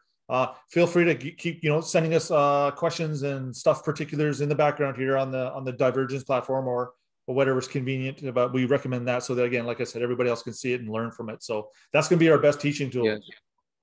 So, and we do have quite a few questions coming in on the chat as well. I'm not ignoring them. I'm just trying to get to the cases right now. A lot of the questions coming in have been covered in our previous recordings on YouTube. So I will not be covering those ones. It's just for the sake of being able to just address questions that we haven't covered several times. Okay. So I will be, if we have time at the end, I'll go back and circle around. Otherwise, we'll go through the chat and we'll pick out the main questions and we'll formulate another question and answer around that for you guys.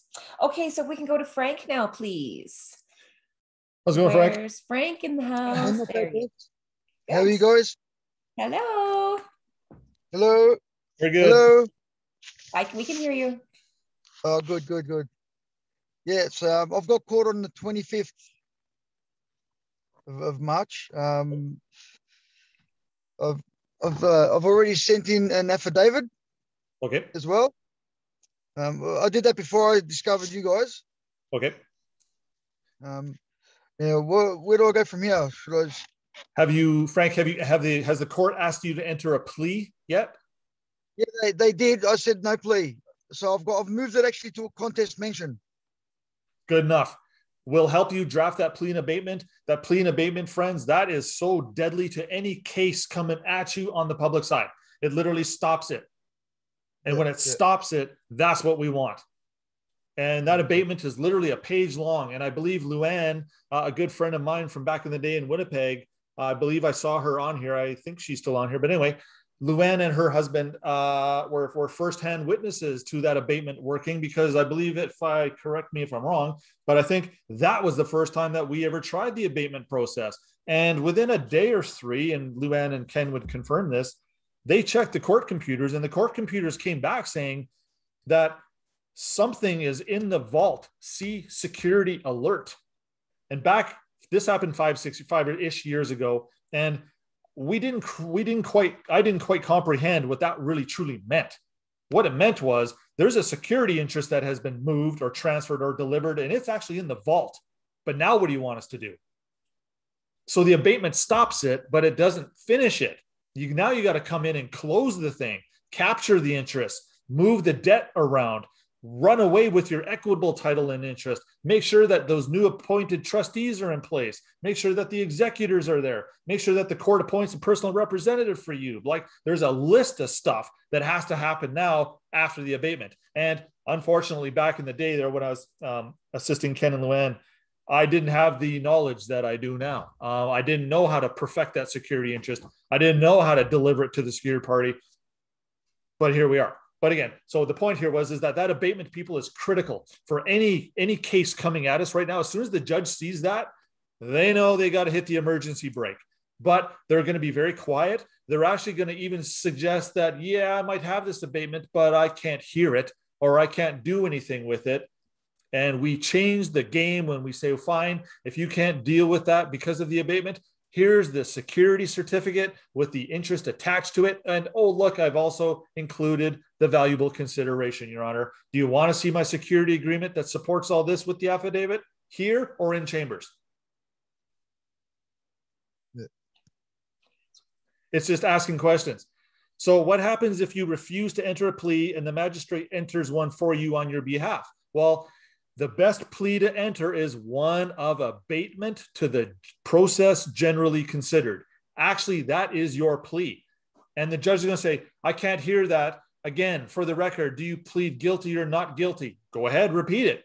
Well, Your Honor, for the record, I would like to enter a plea of abatement to the process generally considered. And the judge is going to start doing, right? They might start having little tantrums. They might start, getting a little bent, because they know you're not going to budge. And they know you're about to put them in the hot seat. And they actually don't know how much you do. So it kind of turns into a bit of a conundrum, which is why again, I don't like the sneak attacks unless we absolutely have to do it that way. But when you come with clean hands and you come with some integrity and you're starting to settle this stuff ahead of time by putting the judge in possession of those original documents, putting him in possession of the affidavit that explains it all, wrapping it in your own motion. What are the titles or what are the captions of the motions? Like, Darren, what is it you're talking about? What motion do we even bring before the court? I will post on the Divergence platform several options that we can create to recover our interest on land.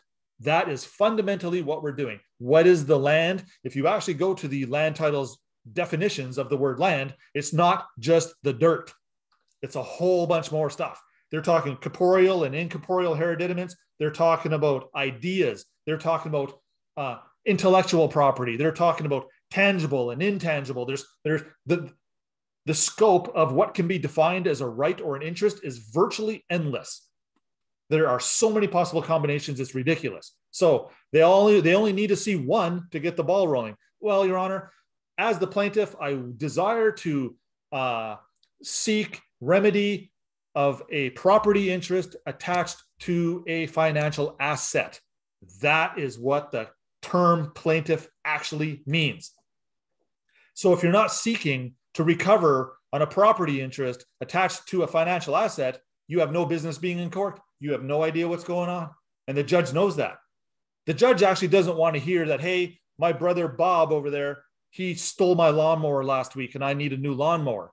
What the judge wanted to hear was, oh, Your Honor, I came to court today to perfect my security interest in a birth certificate that I abandoned at birth, and because it was an escheated estate, my parents never told me about it, but I just happened to discover this recently, Your Honor, and I know I'm doing a moral adverse claim, and I know the court will take cognizance or recognize my equitable estate.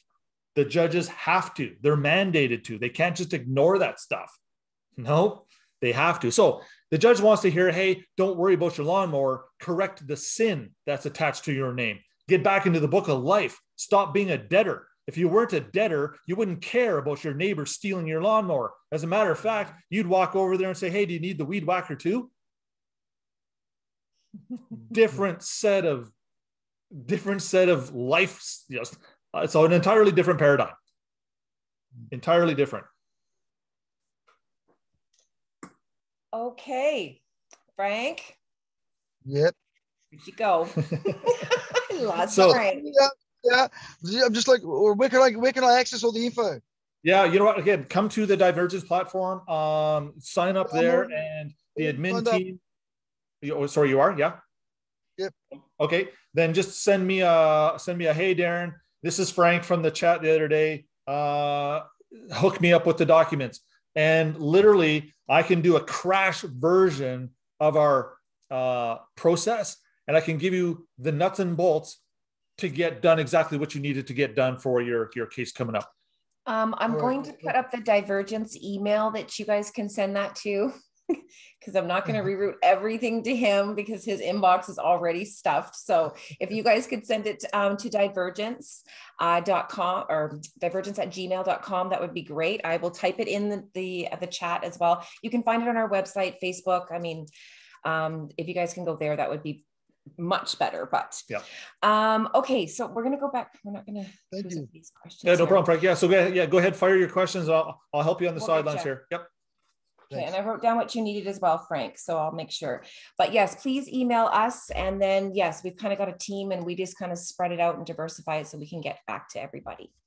Okay, so thank you, Frank. That was wonderful. So we can please move on to Lindsay K. Oh, sorry, Linda K. If you can please unmute yourself, we'd love to see and meet you, please. Linda? Oh, I think this is Linda. Yeah, that's me. Yeah. Okay. There we go. Can you hear me? Yeah, sorry. Just that I've got my daughter home. I've just had to rush and get her from school. She's fell on the school bus. So I've had a bit of a morning. So she's actually here. So I wanted to actually talk about her case and her father, but she's here. So it's pretty tricky. Okay. So I've got, I'll go down in my Wi-Fi. I've got federal court. It's about her, as I've said.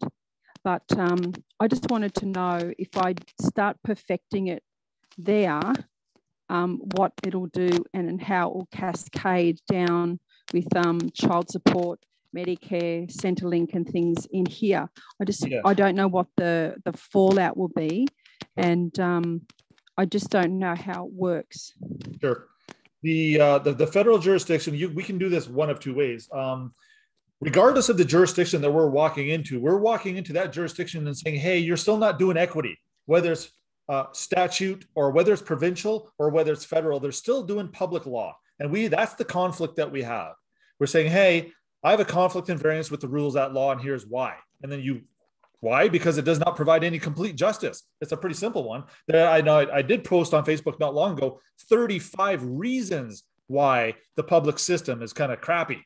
So you can pick any one of those things and present it to the judge. So as soon as the judge sees that you're coming with some equitable remedies, some equitable defenses, he's going to have to give your daughter's case special consideration. He's going to have to look at the evidence in a different set of glasses. He's going to have to see if she's done some specific things that he's looking for. And those specific things he's looking for is, has she perfected that interest? Does she still have possession or not? Has she gotten anything filed at land titles? Has she got a court motion going on her own, coming as the plaintiff? So the judge is going to have to consider all these little variables to determine what kind of relief that he can administer to her. So again, if she's rolling in and as long as she hasn't entered a plea yet, that plea of abatement, that's fundamentally the best thing. I pause you there for a second? It's mainly about access with the father. It's got nothing to do with any charges. He's only 12. Okay. So it's mainly about access of the father and getting orders for parental things. So I just don't know how it gets affected, because a lot of the people and examples I see is all about charges and about people. Sure. So here's charges and driving and traveling and stuff. Yeah. Sure. So as soon as mom helps daughter perfect her interest in her security interest, once that's done and it's registered or it's in the court, if it's in the pending system, if that ball is spinning, now mom can also perfect the interest in the child's birth certificate, which literally means this. Mom just came in and took control of the entire situation. Whatever mom says goes. If mom says dad is only allowed to see child every 2 weeks because dad's an asshole, then that's the way it is. So the only way So will doing that overrule the current federal court orders? Yes. Because you're showing up with perfected interests, you have all the power now, not the court. You do. And because you have all the power, your daughter can say, hey, Your Honor, although my ex is a jerk and doesn't treat my child right, I still want my ex-husband or boyfriend or whatever the situation is. He's also struggling. So you know what? He needs some remedy as well. And this is what equity loves to do. Equity is for both parties. Whereas that law is only for one party. Then it's usually the plaintiff. The plaintiff gets everything and the defendant gets screwed. So this is mom showing up with all the power saying, hey, my daughter is to receive this, this, this, and that. She is to receive private health care, private everything, private education, all that stuff. And the judge will actually now write a court order supporting mom's claim. Now, dad, unfortunately, gets left out of the loop, but that's his fault. Why? Because he's not on this Zoom call. So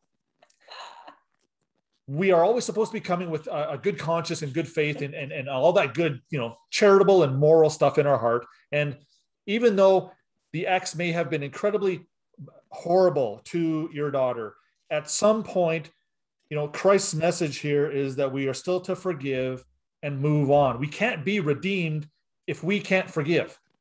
So even though they may have done some incredibly hurtful things to us in the past, in order to enter the kingdom, we got to let go of all that stuff. And this is where your daughter ultimately has all the power. And even though my ex was a jerk, I'm still going to allow him to see the child X amount of times per week or all the good stuff. Again, rise above the filth and lead by example. And I'm sure, again, you're on this Zoom call because you're feeling that good-hearted nature already, or else none of you would be here. So that will all work out. You take the power, you take the control. She dictates the terms. She actually is the one that writes the court order, and the judge just approves it. That's ultimately how this happens. So, okay, I have orders in. Okay. I have orders in at the moment. Oh, do you? Oh, okay, gotcha. Yeah. It's all been submitted. I've since January I've had to get her out of hot spots from Sydney. She was down with her father for 5.5 weeks. I'm waiting for a judge to actually pass judgment on whether he's to pay for the isolation and everything we had to do. So I'm just waiting for that result. So I've got all these things going on. I've got this massive web of things happening. I just don't know how one affects the other, but you've sort of illustrated that will just make all that go away. It literally all goes away. And the order that the order that you submitted, Linda, send me that order so that I can take a quick peek at it, because I can pretty much guarantee I'm going to improve it for you. So will I put in amended? Perfect. Yeah. But again, unless the remedy that you're praying for has something to do with specific performance, accounting, and an injunction, if you missed any of those three, your order is going to be a little bit deficient. But it's I've got nothing because I put in those orders and then I found CLC.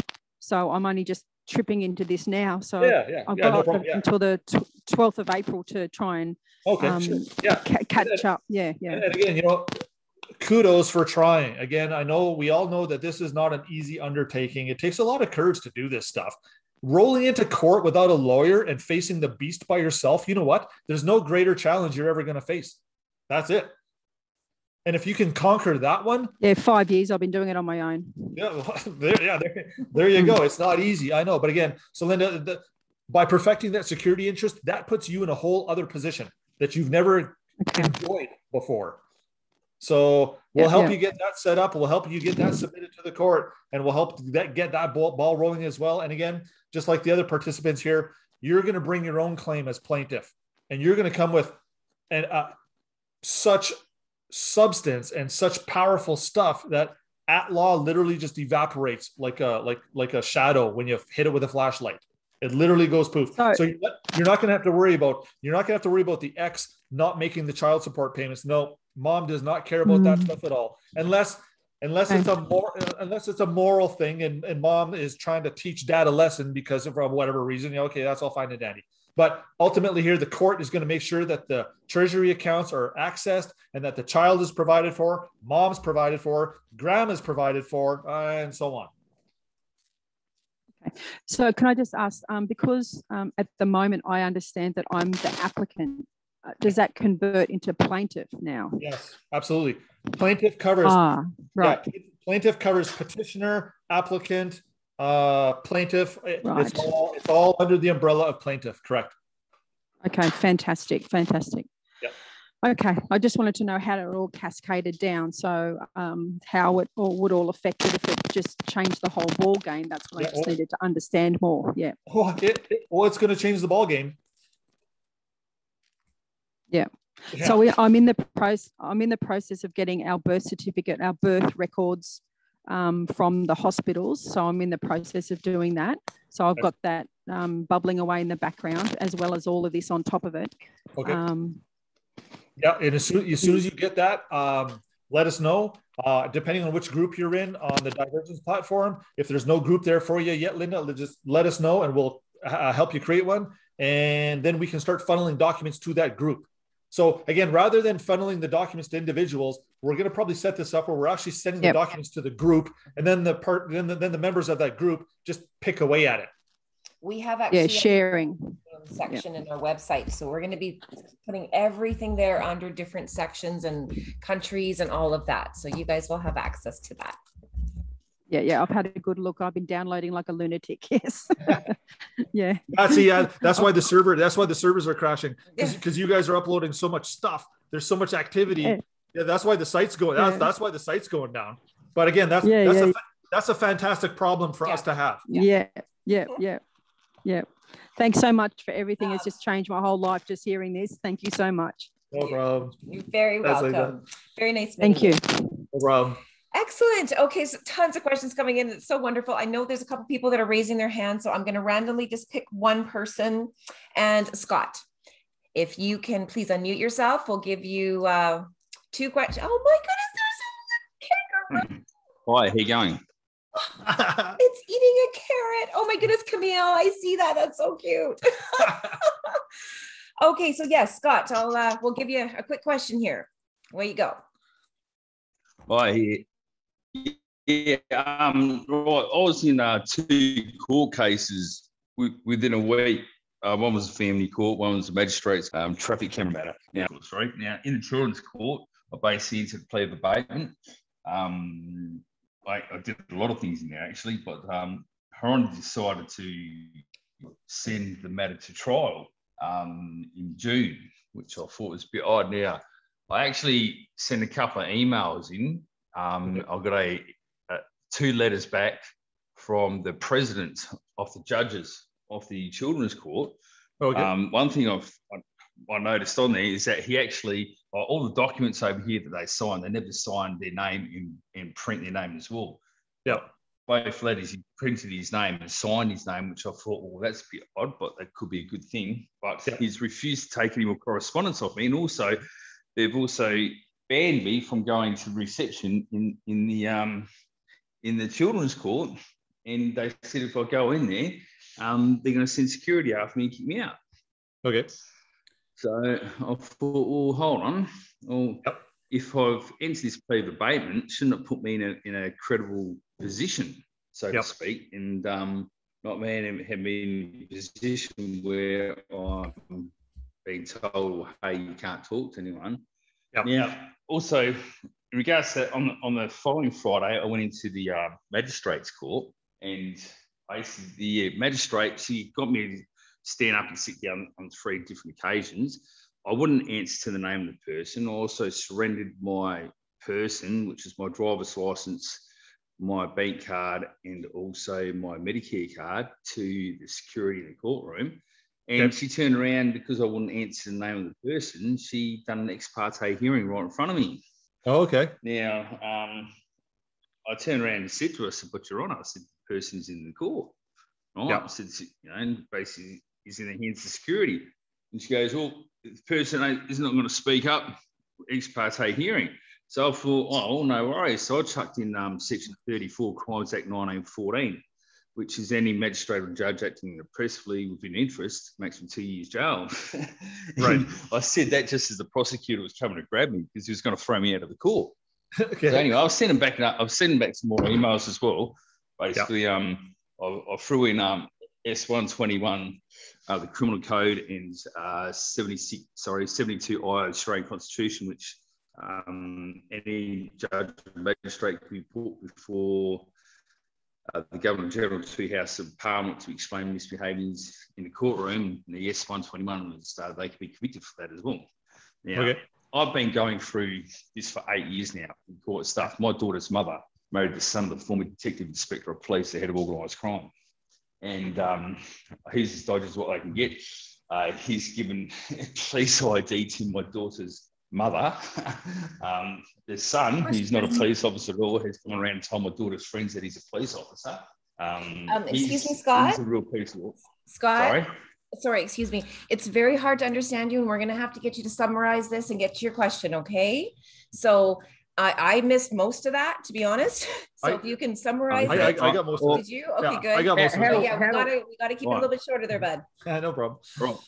The daughter's mother, all right, is basically got all the courts and all the coppers backing her up.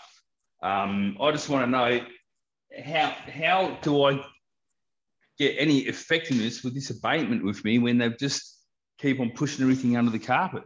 Yeah. So the abatement, once we lodge that bad boy, we're actually supposed to like step away from that court file altogether, other than claiming an interest in that court file number when you're coming later as the plaintiff. Now you're going to come in and you're going to express all kinds of goodies to the court. You're going to say, hey, Your Honor, under the acquisition of a security entitlement attached to a financial asset, again, I'll provide a list of the possible captions for your motion: recovering on a certificated security interest. Your Honor, I need to put the secured party into possession through the sheriff, through that writ of seizure and execution and delivery. There's a gamut. Here's one thing that's very odd. They don't have sheriffs or bailiffs in our courts here. Yep. They've removed them, and I actually rang the sheriff's office and I turned around and said, "Well, isn't your duty as a sheriff to protect my body and my person?" And they said, "Well, that's maybe in America, but not here." And I said, "Well, who protects us in the courtroom then?" Yeah. Yeah, you lawyer. And I'm like, what? We get some kind of funny answers coming down the pipe when we start pushing buttons like this, because they're trying to avoid or deflect some direct stuff, because again, liability starts to becoming an issue, and they don't want to be admitting stuff that's private onto the public record, because that starts to kind of commingle and that starts to kind of muck up the two systems. So again, the abatement, once we drop that bad boy, we're supposed to literally take a step back and remove that case and bring it on up to a higher jurisdiction, the jurisdiction of competent jurisdiction, which is typically the appellate level. The provincial or the summary or the statutory level court, they can never really hear any equitable claims or defenses anyway. But again, like I was mentioning before, it's still important to get those things on the record, because you're going to want to use those later. So now that you removed that case from the inferior jurisdiction, now you bring your claim as the plaintiff properly. And by properly, we're going to style it a little different. Like when we did Jody's and Tamara's and some other friends of ours here, the surname is not even on the motion. it's your first middle name, if you have a middle name, and then the title. That's all I've been referring to myself now as. Yeah. So if you're bringing court paperwork or you're answering court documents that has that all caps name or that name with the surname attached to it, as soon as we're kind of negotiating for, or we're representing that name, or we're admitting liability for that name, those are all the positions we do not want to be in. So we're telling the court and the judge, hey, I'm already not going to be attached to that surname. Why? Because I didn't include it in the documents. It's not even there. Yeah, that's what I've been doing. Anything to have to do anything legal. If I have to put my name, all right, I put it with a double colon, then a half square bracket, and capital for the first letter, then small captions in the end square bracket, which actually removes it from the page. Yep. And you know what? I know that has had some. Sorry, just one quick thing as well. I want to get out. Now, the Commonwealth of Australia is registered on American Security Exchange Commission as a property. So that we come under American. Being that Australia, the Commonwealth of Australia is a privately owned company. Now, also Australia, which I found out, the geographical nautical boundaries of Australia is registered 200 metres off the shoreline. It ends at 200 kilometre boundaries at sea. And if you go under the Commonwealth Interpretation Act, 1981, Section 2B, it states that the Commonwealth of Australia includes Norfolk Island. Well, the word include excludes in law. So that means that Norfolk Island is actually Australia, right? So basically, now, if you look under the Vatican is the ruler of the Holy See and the whole of all commerce on the planet, right? So that means that Australia is actually registered under the Admiralty Maritime Military Jurisdiction, which is 200 metres off the shoreline, 200 kilometre boundaries at sea, right? So therefore, right, this country, which is really called New Holland Terra Australis, right, has nothing to do with Australia because Australia is off the shoreline. Sure. Right. So I'm trying to just. Yeah. Here I can even answer. Scott. I can actually even answer that before you finish it. It doesn't. At the end of the day, equity doesn't really care about how Australia is defined at all, whether it's shorelines and this, that, or the other. Equity actually doesn't even care. All they care about is this: as long as there's a court capable of hearing inherent claims, your chancery documents are identified by your paperwork. So technically, there is no such thing as chancery court. The chancery is on your paperwork. And as long as Australia or New Zealand or New South Wales has a court that's capable of hearing competent jurisdictional matters, you can effectively do the stuff I'm describing. Why? Because you're the plaintiff. You're coming in with some hot securities. You're coming in with some really good security agreements, some affidavits that support all this stuff. All you got to do is bring it before the court in the proper manner.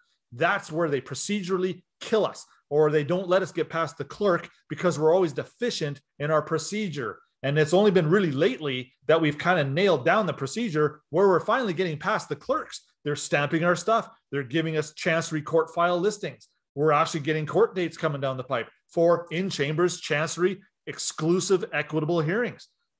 Dynamite. The equity doesn't really care if Australia is, Okay. How you doing, Scott? Did we answer most of the questions there? Yeah.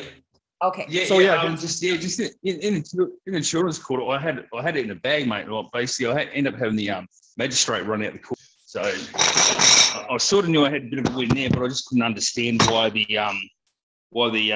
president of the judges was telling me, I'm not welcome to go back to the court and all that. When all I was asking was simple questions about, well, they wanted me to fill out this paperwork that's all in the boxes. Well, Robert's Rule of Order, Four Corner Rule, says anything that's represented in the box is enough to do it on the page.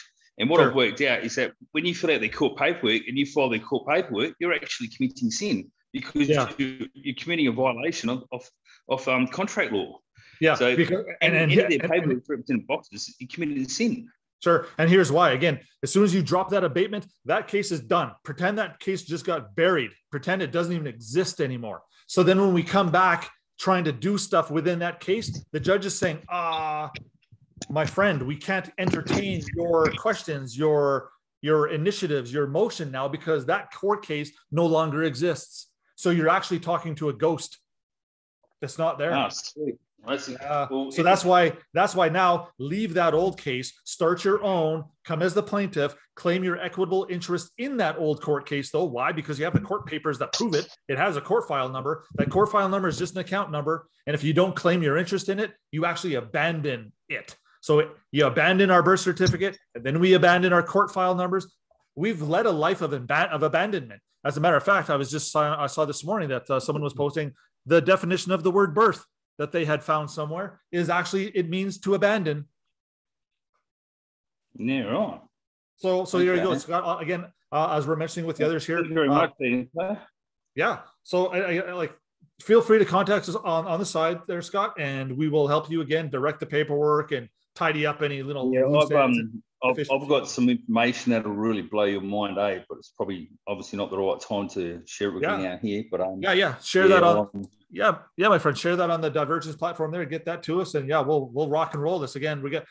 Sorry, my friend, but there's a lot of people in queue here. I'm going to keep rocking and rolling, keep the show going. Yeah, for sure. Awesome. Thanks, Scott. Okay, good stuff. So we're moving on to Paul now. Scott, if I can get you to mute yourself there, please, that would be lovely. Excellent. Good. Okay, and do we have Paul still with us? Calling. Hey, can you hear us? Yeah, you betcha. Hi, Jody. Hi, Darren. How are you? Good. Wonderful. You got him. Go for it. Question, or did you just want to hear my situation? Oh, give her, my friend. Both. All right. Well, I'm currently the most wanted man in Canada right now for failing to identify as a legal fiction. Just to break it up real quick, in June of 2019, I was pulled over by an officer, and I call them Crown agents, but I was arrested for failure to identify for the Highway Traffic Act. I went through the whole spiel, like I'm not using the vehicle for trade and commerce. I did ask the agent to identify themselves. They obviously didn't really like that too much. By the end of it, I was had 13 charges. Oh, wow. Okay. Assaulting a police officer, carrying a Uzi in my car, all kinds of things, right? That never occurred. So I was pretty much labeled a terrorist in Canada for not identifying. I tried to go the route of the habeas corpus right after I was arrested. I was doing what I could, the best I could do at the time. Sure. That did not work out. I spent 12 days in jail. I could not get a habeas corpus filed. That was my understanding of bringing forth the inherent jurisdiction, where we'd be recognized as a natural person versus a legal entity. Once I was released after 12 days on bail under duress and protest, I did file a habeas corpus, which I found out some case law that I was able to do even once I was released. I had the hearing in a superior court, and it was dismissed on the grounds that I was not in forcible confinement. So then they kept trying to push me down the system of the legal fiction. And I appealed the habeas corpus matter as well. That was pending in the Ontario Court of Appeals. Then all the courts shut down. I think that was like last year on March. Nice. So then basically, they just picked me up in January of this year for a failure to appear again, because apparently I have an issue with not giving my name out or not identifying as a legal fiction. It turned out actually it's a fraudulent warrant that they put out. We just I got a transcript and everything today. But basically where we're at right now is there's another warrant out for my legal fiction. So we've just filed in, what did we file in the courts? We sent the birth certificate, the special affidavit, the security agreement, and a plea of abatement. Awesome. To the Attorney General.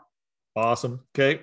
So now you guys now that you've done that, you've sent that notice, literally walk away from that old case. Now, again, come as the plaintiff, because all that substance is it has some force and effect as a defendant, but not much.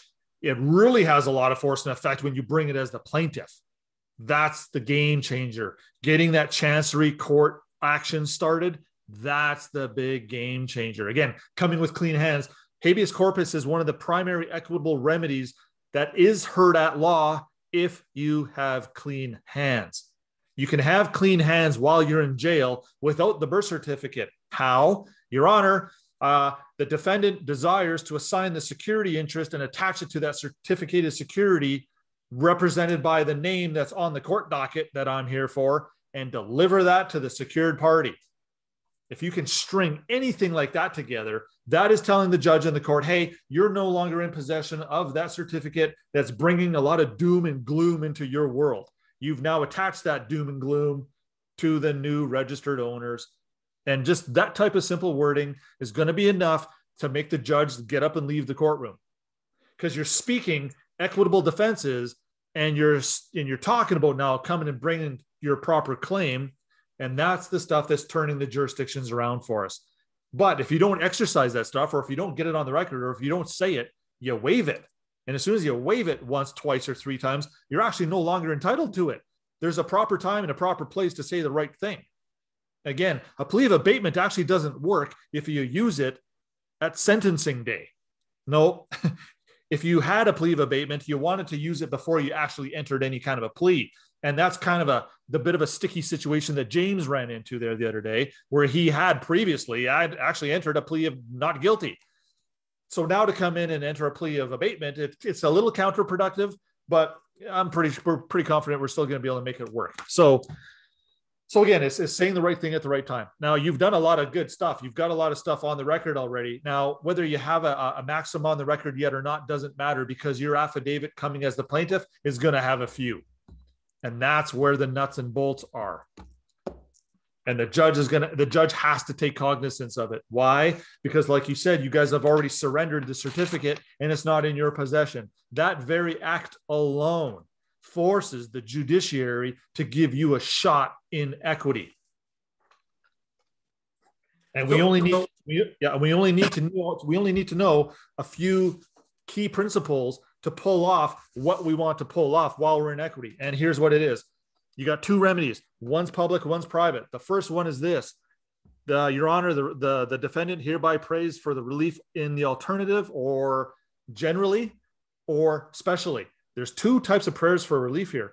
General relief is all the incidental things that a person similarly situated to me, exercising the equitable defenses that are typical, all those remedies are supposed to come. We don't even know what a lot of those are. Some of them are things like having a new trustee appointed. But the special relief you're praying for, the extraordinary relief that you're praying for, is the accounting, the injunction, and the specific performance. Those are they're so critical. Now, the public system in the last handful of years, they've actually changed it. They don't want us to pray for an accounting, an injunction, and specific performance. What they want us to say is, Your Honor, I am seeking, or he or she is seeking, or the defendant is seeking, the plaintiff, whatever, is seeking an order declaratory of the rights of the parties.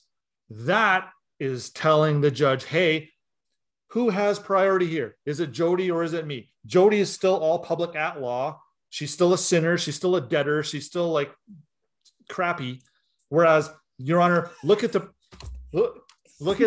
priority. Look at the priority I have. I've perfected my title. I've brought it before the court. I've attached consideration. I've done all this stuff. And then again, the courts will not presume. Sorry, I'm just still caught on the crappy part. The court will not presume a better title than the other party. So it's up to the party to bring the proof of the perfected interest into court. And literally, you could do it in the parking lot on the way into court. Literally, you could walk into court and do it right there.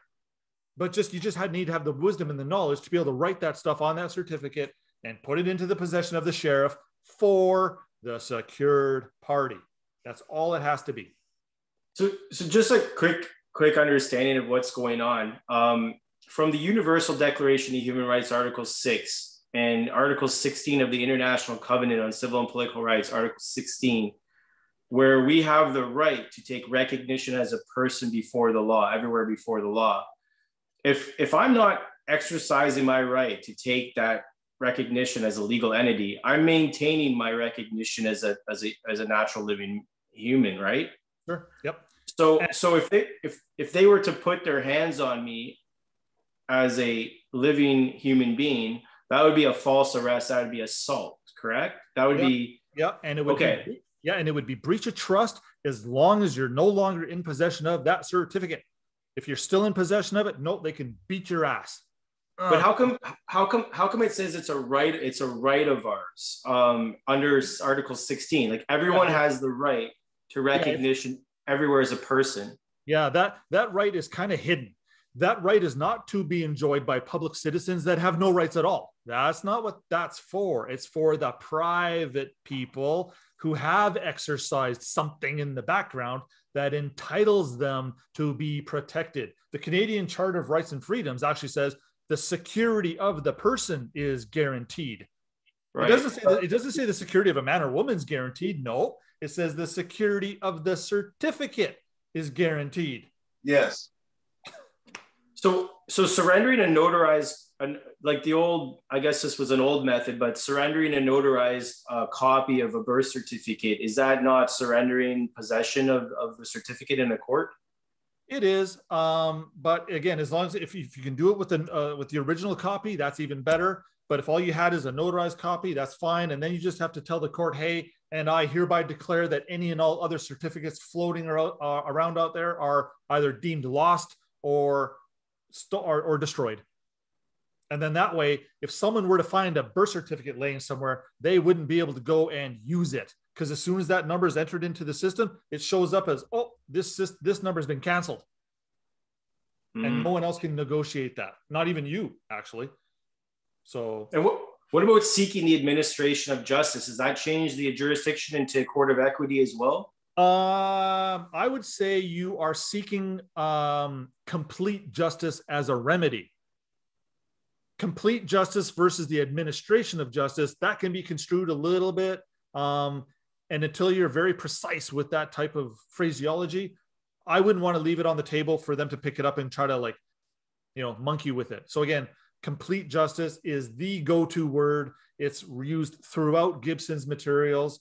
It's very prolific. A very good friend of ours in Winnipeg, he rolled into court for his very first application.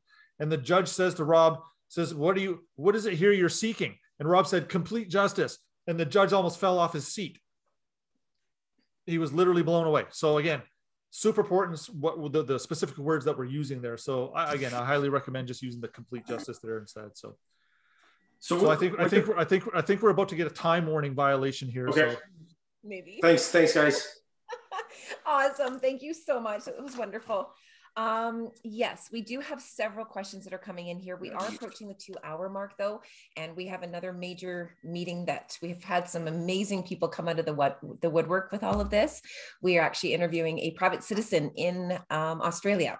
So we are very excited about that. So we are going to be recording that. We don't know if she's going to allow us to release that or not, but nonetheless, we have a very important meeting we do have to go to. So we'll take maybe 2 more questions here. Okay. So please, if I click on you guys, please honor the 1 question rule. Okay. So really narrow down your question, because again, we do have to leave around 9 o'clock. And what we can do, guys, is for me and Jody, et cetera, to be doing this stuff for whoever we didn't get to tonight. Don't worry. We can do another one of these in 2 or 3 nights. It doesn't matter. This is what we do now. So just let us know on the platform if, hey, you guys didn't get to my question, so I'm one of the ones that's going to be in line number 1 on the next Zoom meeting. Again, we can do a few of these a week. Absolutely. So Danny, you have been very patient. So if you could please unmute yourself, and we would love to hear what question you have for Darren. Yeah, you. Here, I'll help you unmute. There. Mute.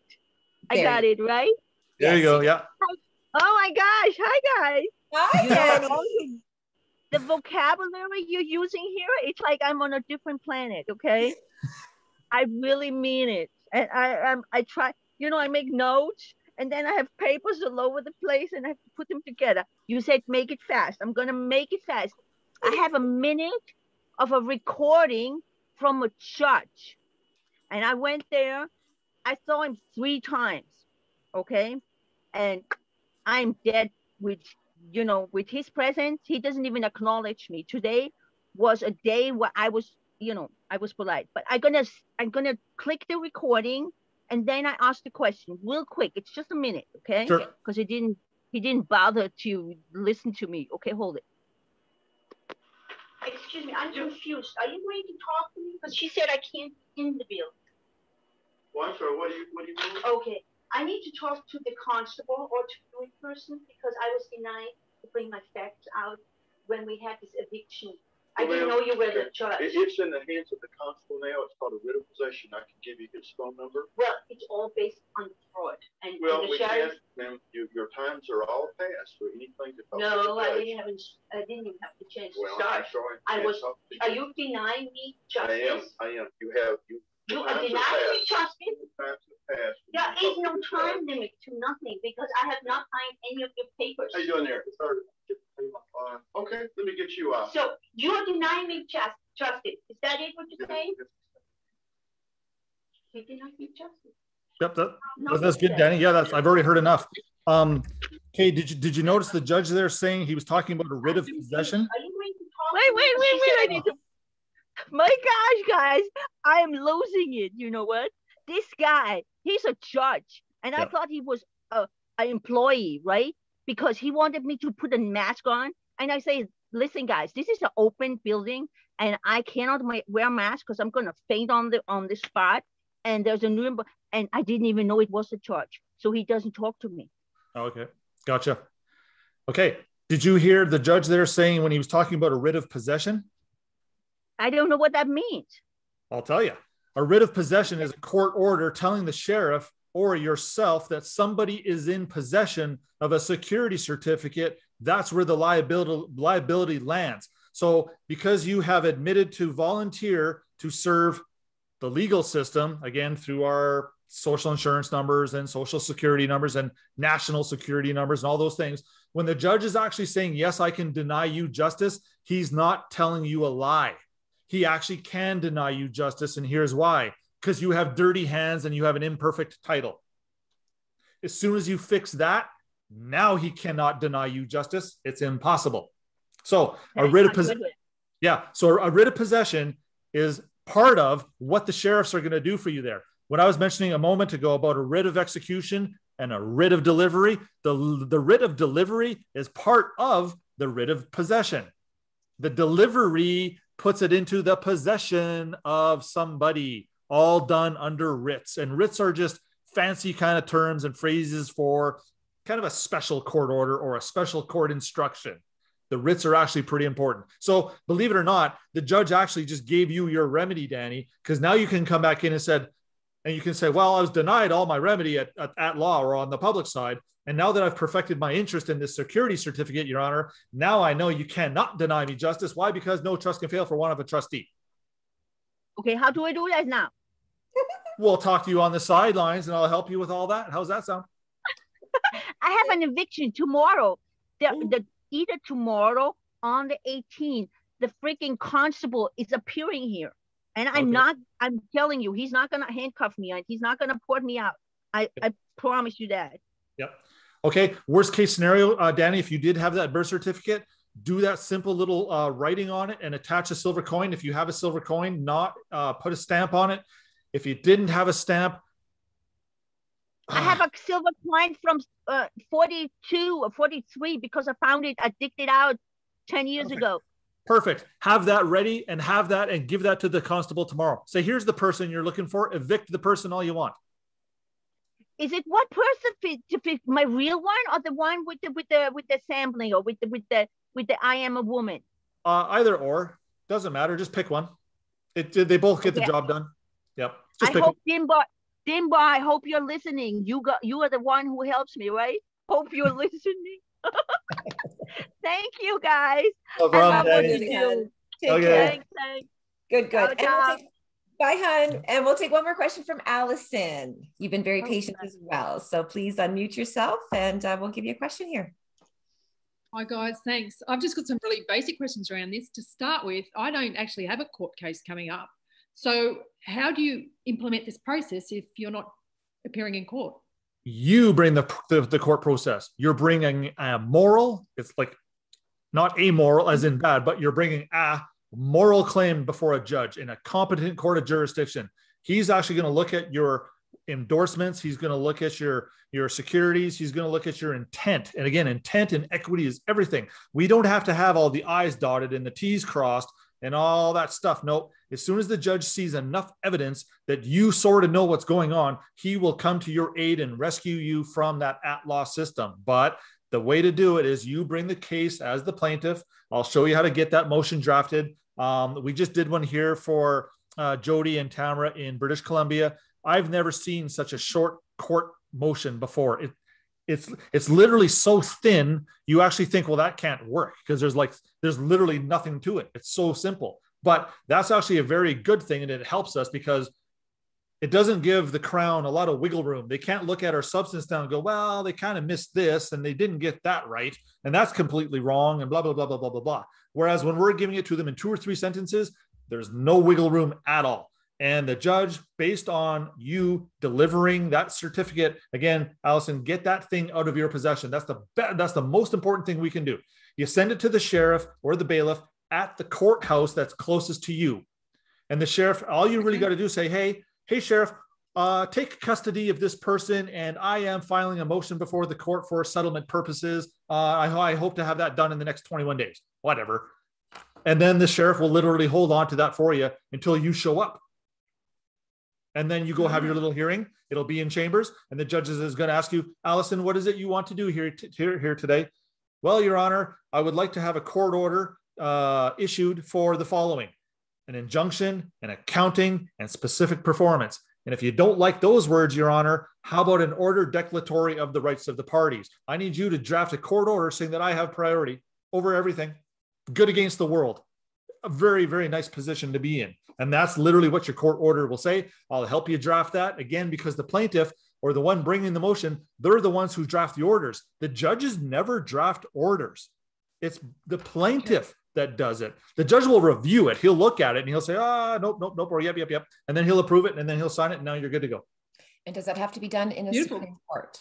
Does that have to be done in the Supreme Court? Nope. Any judge will hear that in any jurisdiction. And if they don't want to do it, then you just remove it from that jurisdiction. You take it to the next one as the appellant level, or simply just the chancery listing. Again, I'll post a copy of what we just did here recently in British Columbia. And all it is chancery listing special.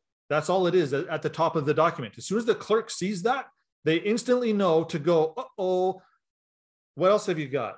And then we pulled out the land titles filing that says, see this? This is where I've filed an interest regarding this security, and it's actually registered at the property registry. As soon as the clerk saw that, that was the game changer. They put 2 chancery court listings through in about half an hour.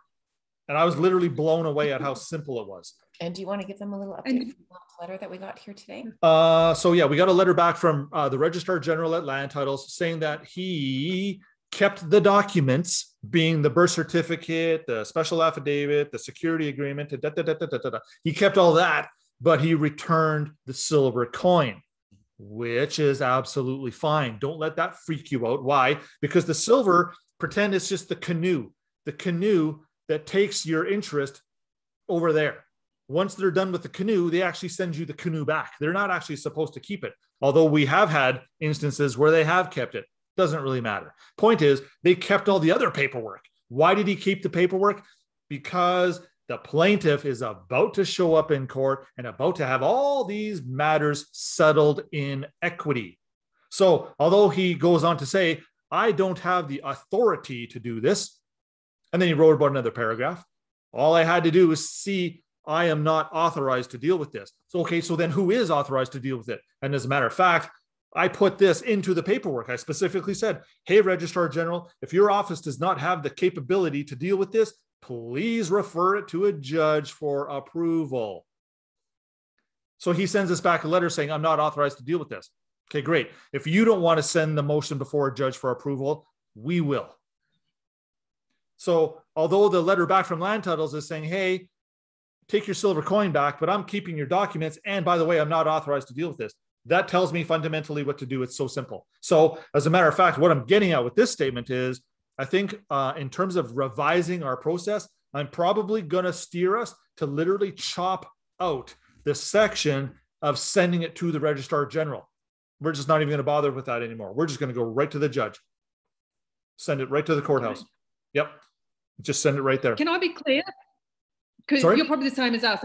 Imagine you're probably the same as us. The magistrate's court is not a judge, it's a lawyer. Yep. Is that fine? Yeah, same diff. And then last question quickly.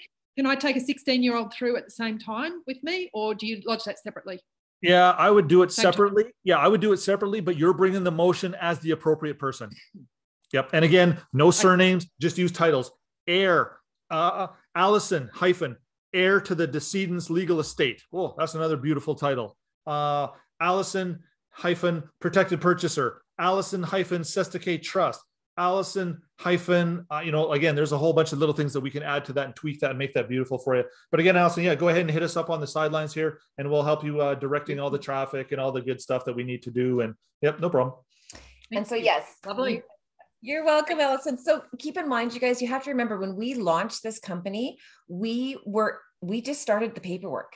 So we completely put the cart before the horse here, but intentionally. We wanted to go through this live with you guys. And as we were going through it, we were bringing people with us. So, we have our little hiccups. It's not like we're being denied though. They're teaching us how to fine tune this. And then we're spreading it and letting it funnel down to you guys so that where the fat that we can cut off of this, right? And streamline this process. So that's kind of what's exciting about this. So yes, Darren is definitely on me and Tamara's paperwork here for tomorrow. So he's going to get that rolling. And again, we're going to keep giving you guys updates. So once we get that through, and you have to do something too, you have to redo the... Well, I got lots to do. I mean, almost everybody on here, we got little projects on the go. I know Kristen, Paul, they've got some big stuff coming down the pipe, working on that for you guys as well. Bringing that claim again as plaintiff, that's the game changer. If we never bring our own cross claim or our own claim or our adverse claim or however you want to phrase that, we are seriously leaving a lot on the table for the other party. We're actually showing up with nothing. And that's not good. And again, being in the defendant position sucks, and expect to fail as the defendant, but just get those couple of equitable maxims down and let the judge say, I can't hear those. That's the magic words. You actually want the judge to say that. That's how you come back to him later in that de novo rehearing in equity. Well, Your Honor, you couldn't hear my equitable defenses there, but you're sure going to hear him over here, aren't you? And he's going to have to say yes. And you're flying at that point. And just a quick update on the white passport, please. Quick update on the white passport. Yeah, okay, so that's getting spun into the court process now. We haven't heard anything back. We're approaching 2 weeks now, which actually means they could be responding any day. And I wouldn't be surprised if they do. However, if they don't, we don't care, because we're going to Chancery Court here right away, and we're going to get that taken care of then anyway. So the passport was just an experiment using the land titles output, that one single piece of paper. Hey, passport people, this is proof of a security entitlement. Do you like it or not? Because if you don't like it, fine, I'll go get a judge to approve it, and then you'll have to do it. But again, that's in limbo. It's coming down the pipe, and it's being worked out. Excellent. Okay, so again, we don't hide anything from you guys. We're going to share our failures. We're going to share our successes with you guys, because this is how we all grow and learn together, right? So that's what's wonderful about it. So thank you guys very much. What's wonderful about Darren is, like I said, he is willing to do these kinds of questions and answers. We were just getting bombarded by so many people that had actual court cases that instead of doing one-offs with everybody, that's why we brought you guys all together. So again, if you guys have particular subjects and topics that you guys want us to cover, we can even maybe do a newbie kind of Zoom meeting where people who are very new into this, we can kind of really dumb this down for you guys. You can ask what might be, you might be embarrassed thinking it's an elementary question, asking us certain things, right? Because some of the language in here can be a little intimidating. But again, don't worry about being intimidated, because I'm the one that didn't graduate high school. There you go. So there's no dumb questions. And so we want to make sure everyone kind of keeps us with this and understands it. I mean, I took weeks and weeks to really wrap my brain around this. So I understand where you guys are coming from. So yeah, let's maybe do a newbie Zoom meeting, and then maybe we can do a more advanced one. So we can kind of separate the two so that we don't lose you in the language. Half the time I don't understand what he's saying. So I totally get it, right? So you betcha, you guys. But thank you everyone for joining. If you want to put some notes up on what you guys thought about this on the actual invite, or, you know, put it up on the page, you know, this is how we kind of get this kind of stuff out so that more people can join and we can help more people. Okay. Yeah, for sure. So wonderful. Thank you guys, everyone. We are sending you lots of love, and you betcha, just keep trucking along, and we're working as fast as we can behind the scenes. Just know that. Okay. Yeah. Excellent. Thank All right, you. you guys, take care. We'll talk to you guys Bye. soon. Okay, bye guys. All right, Thank you.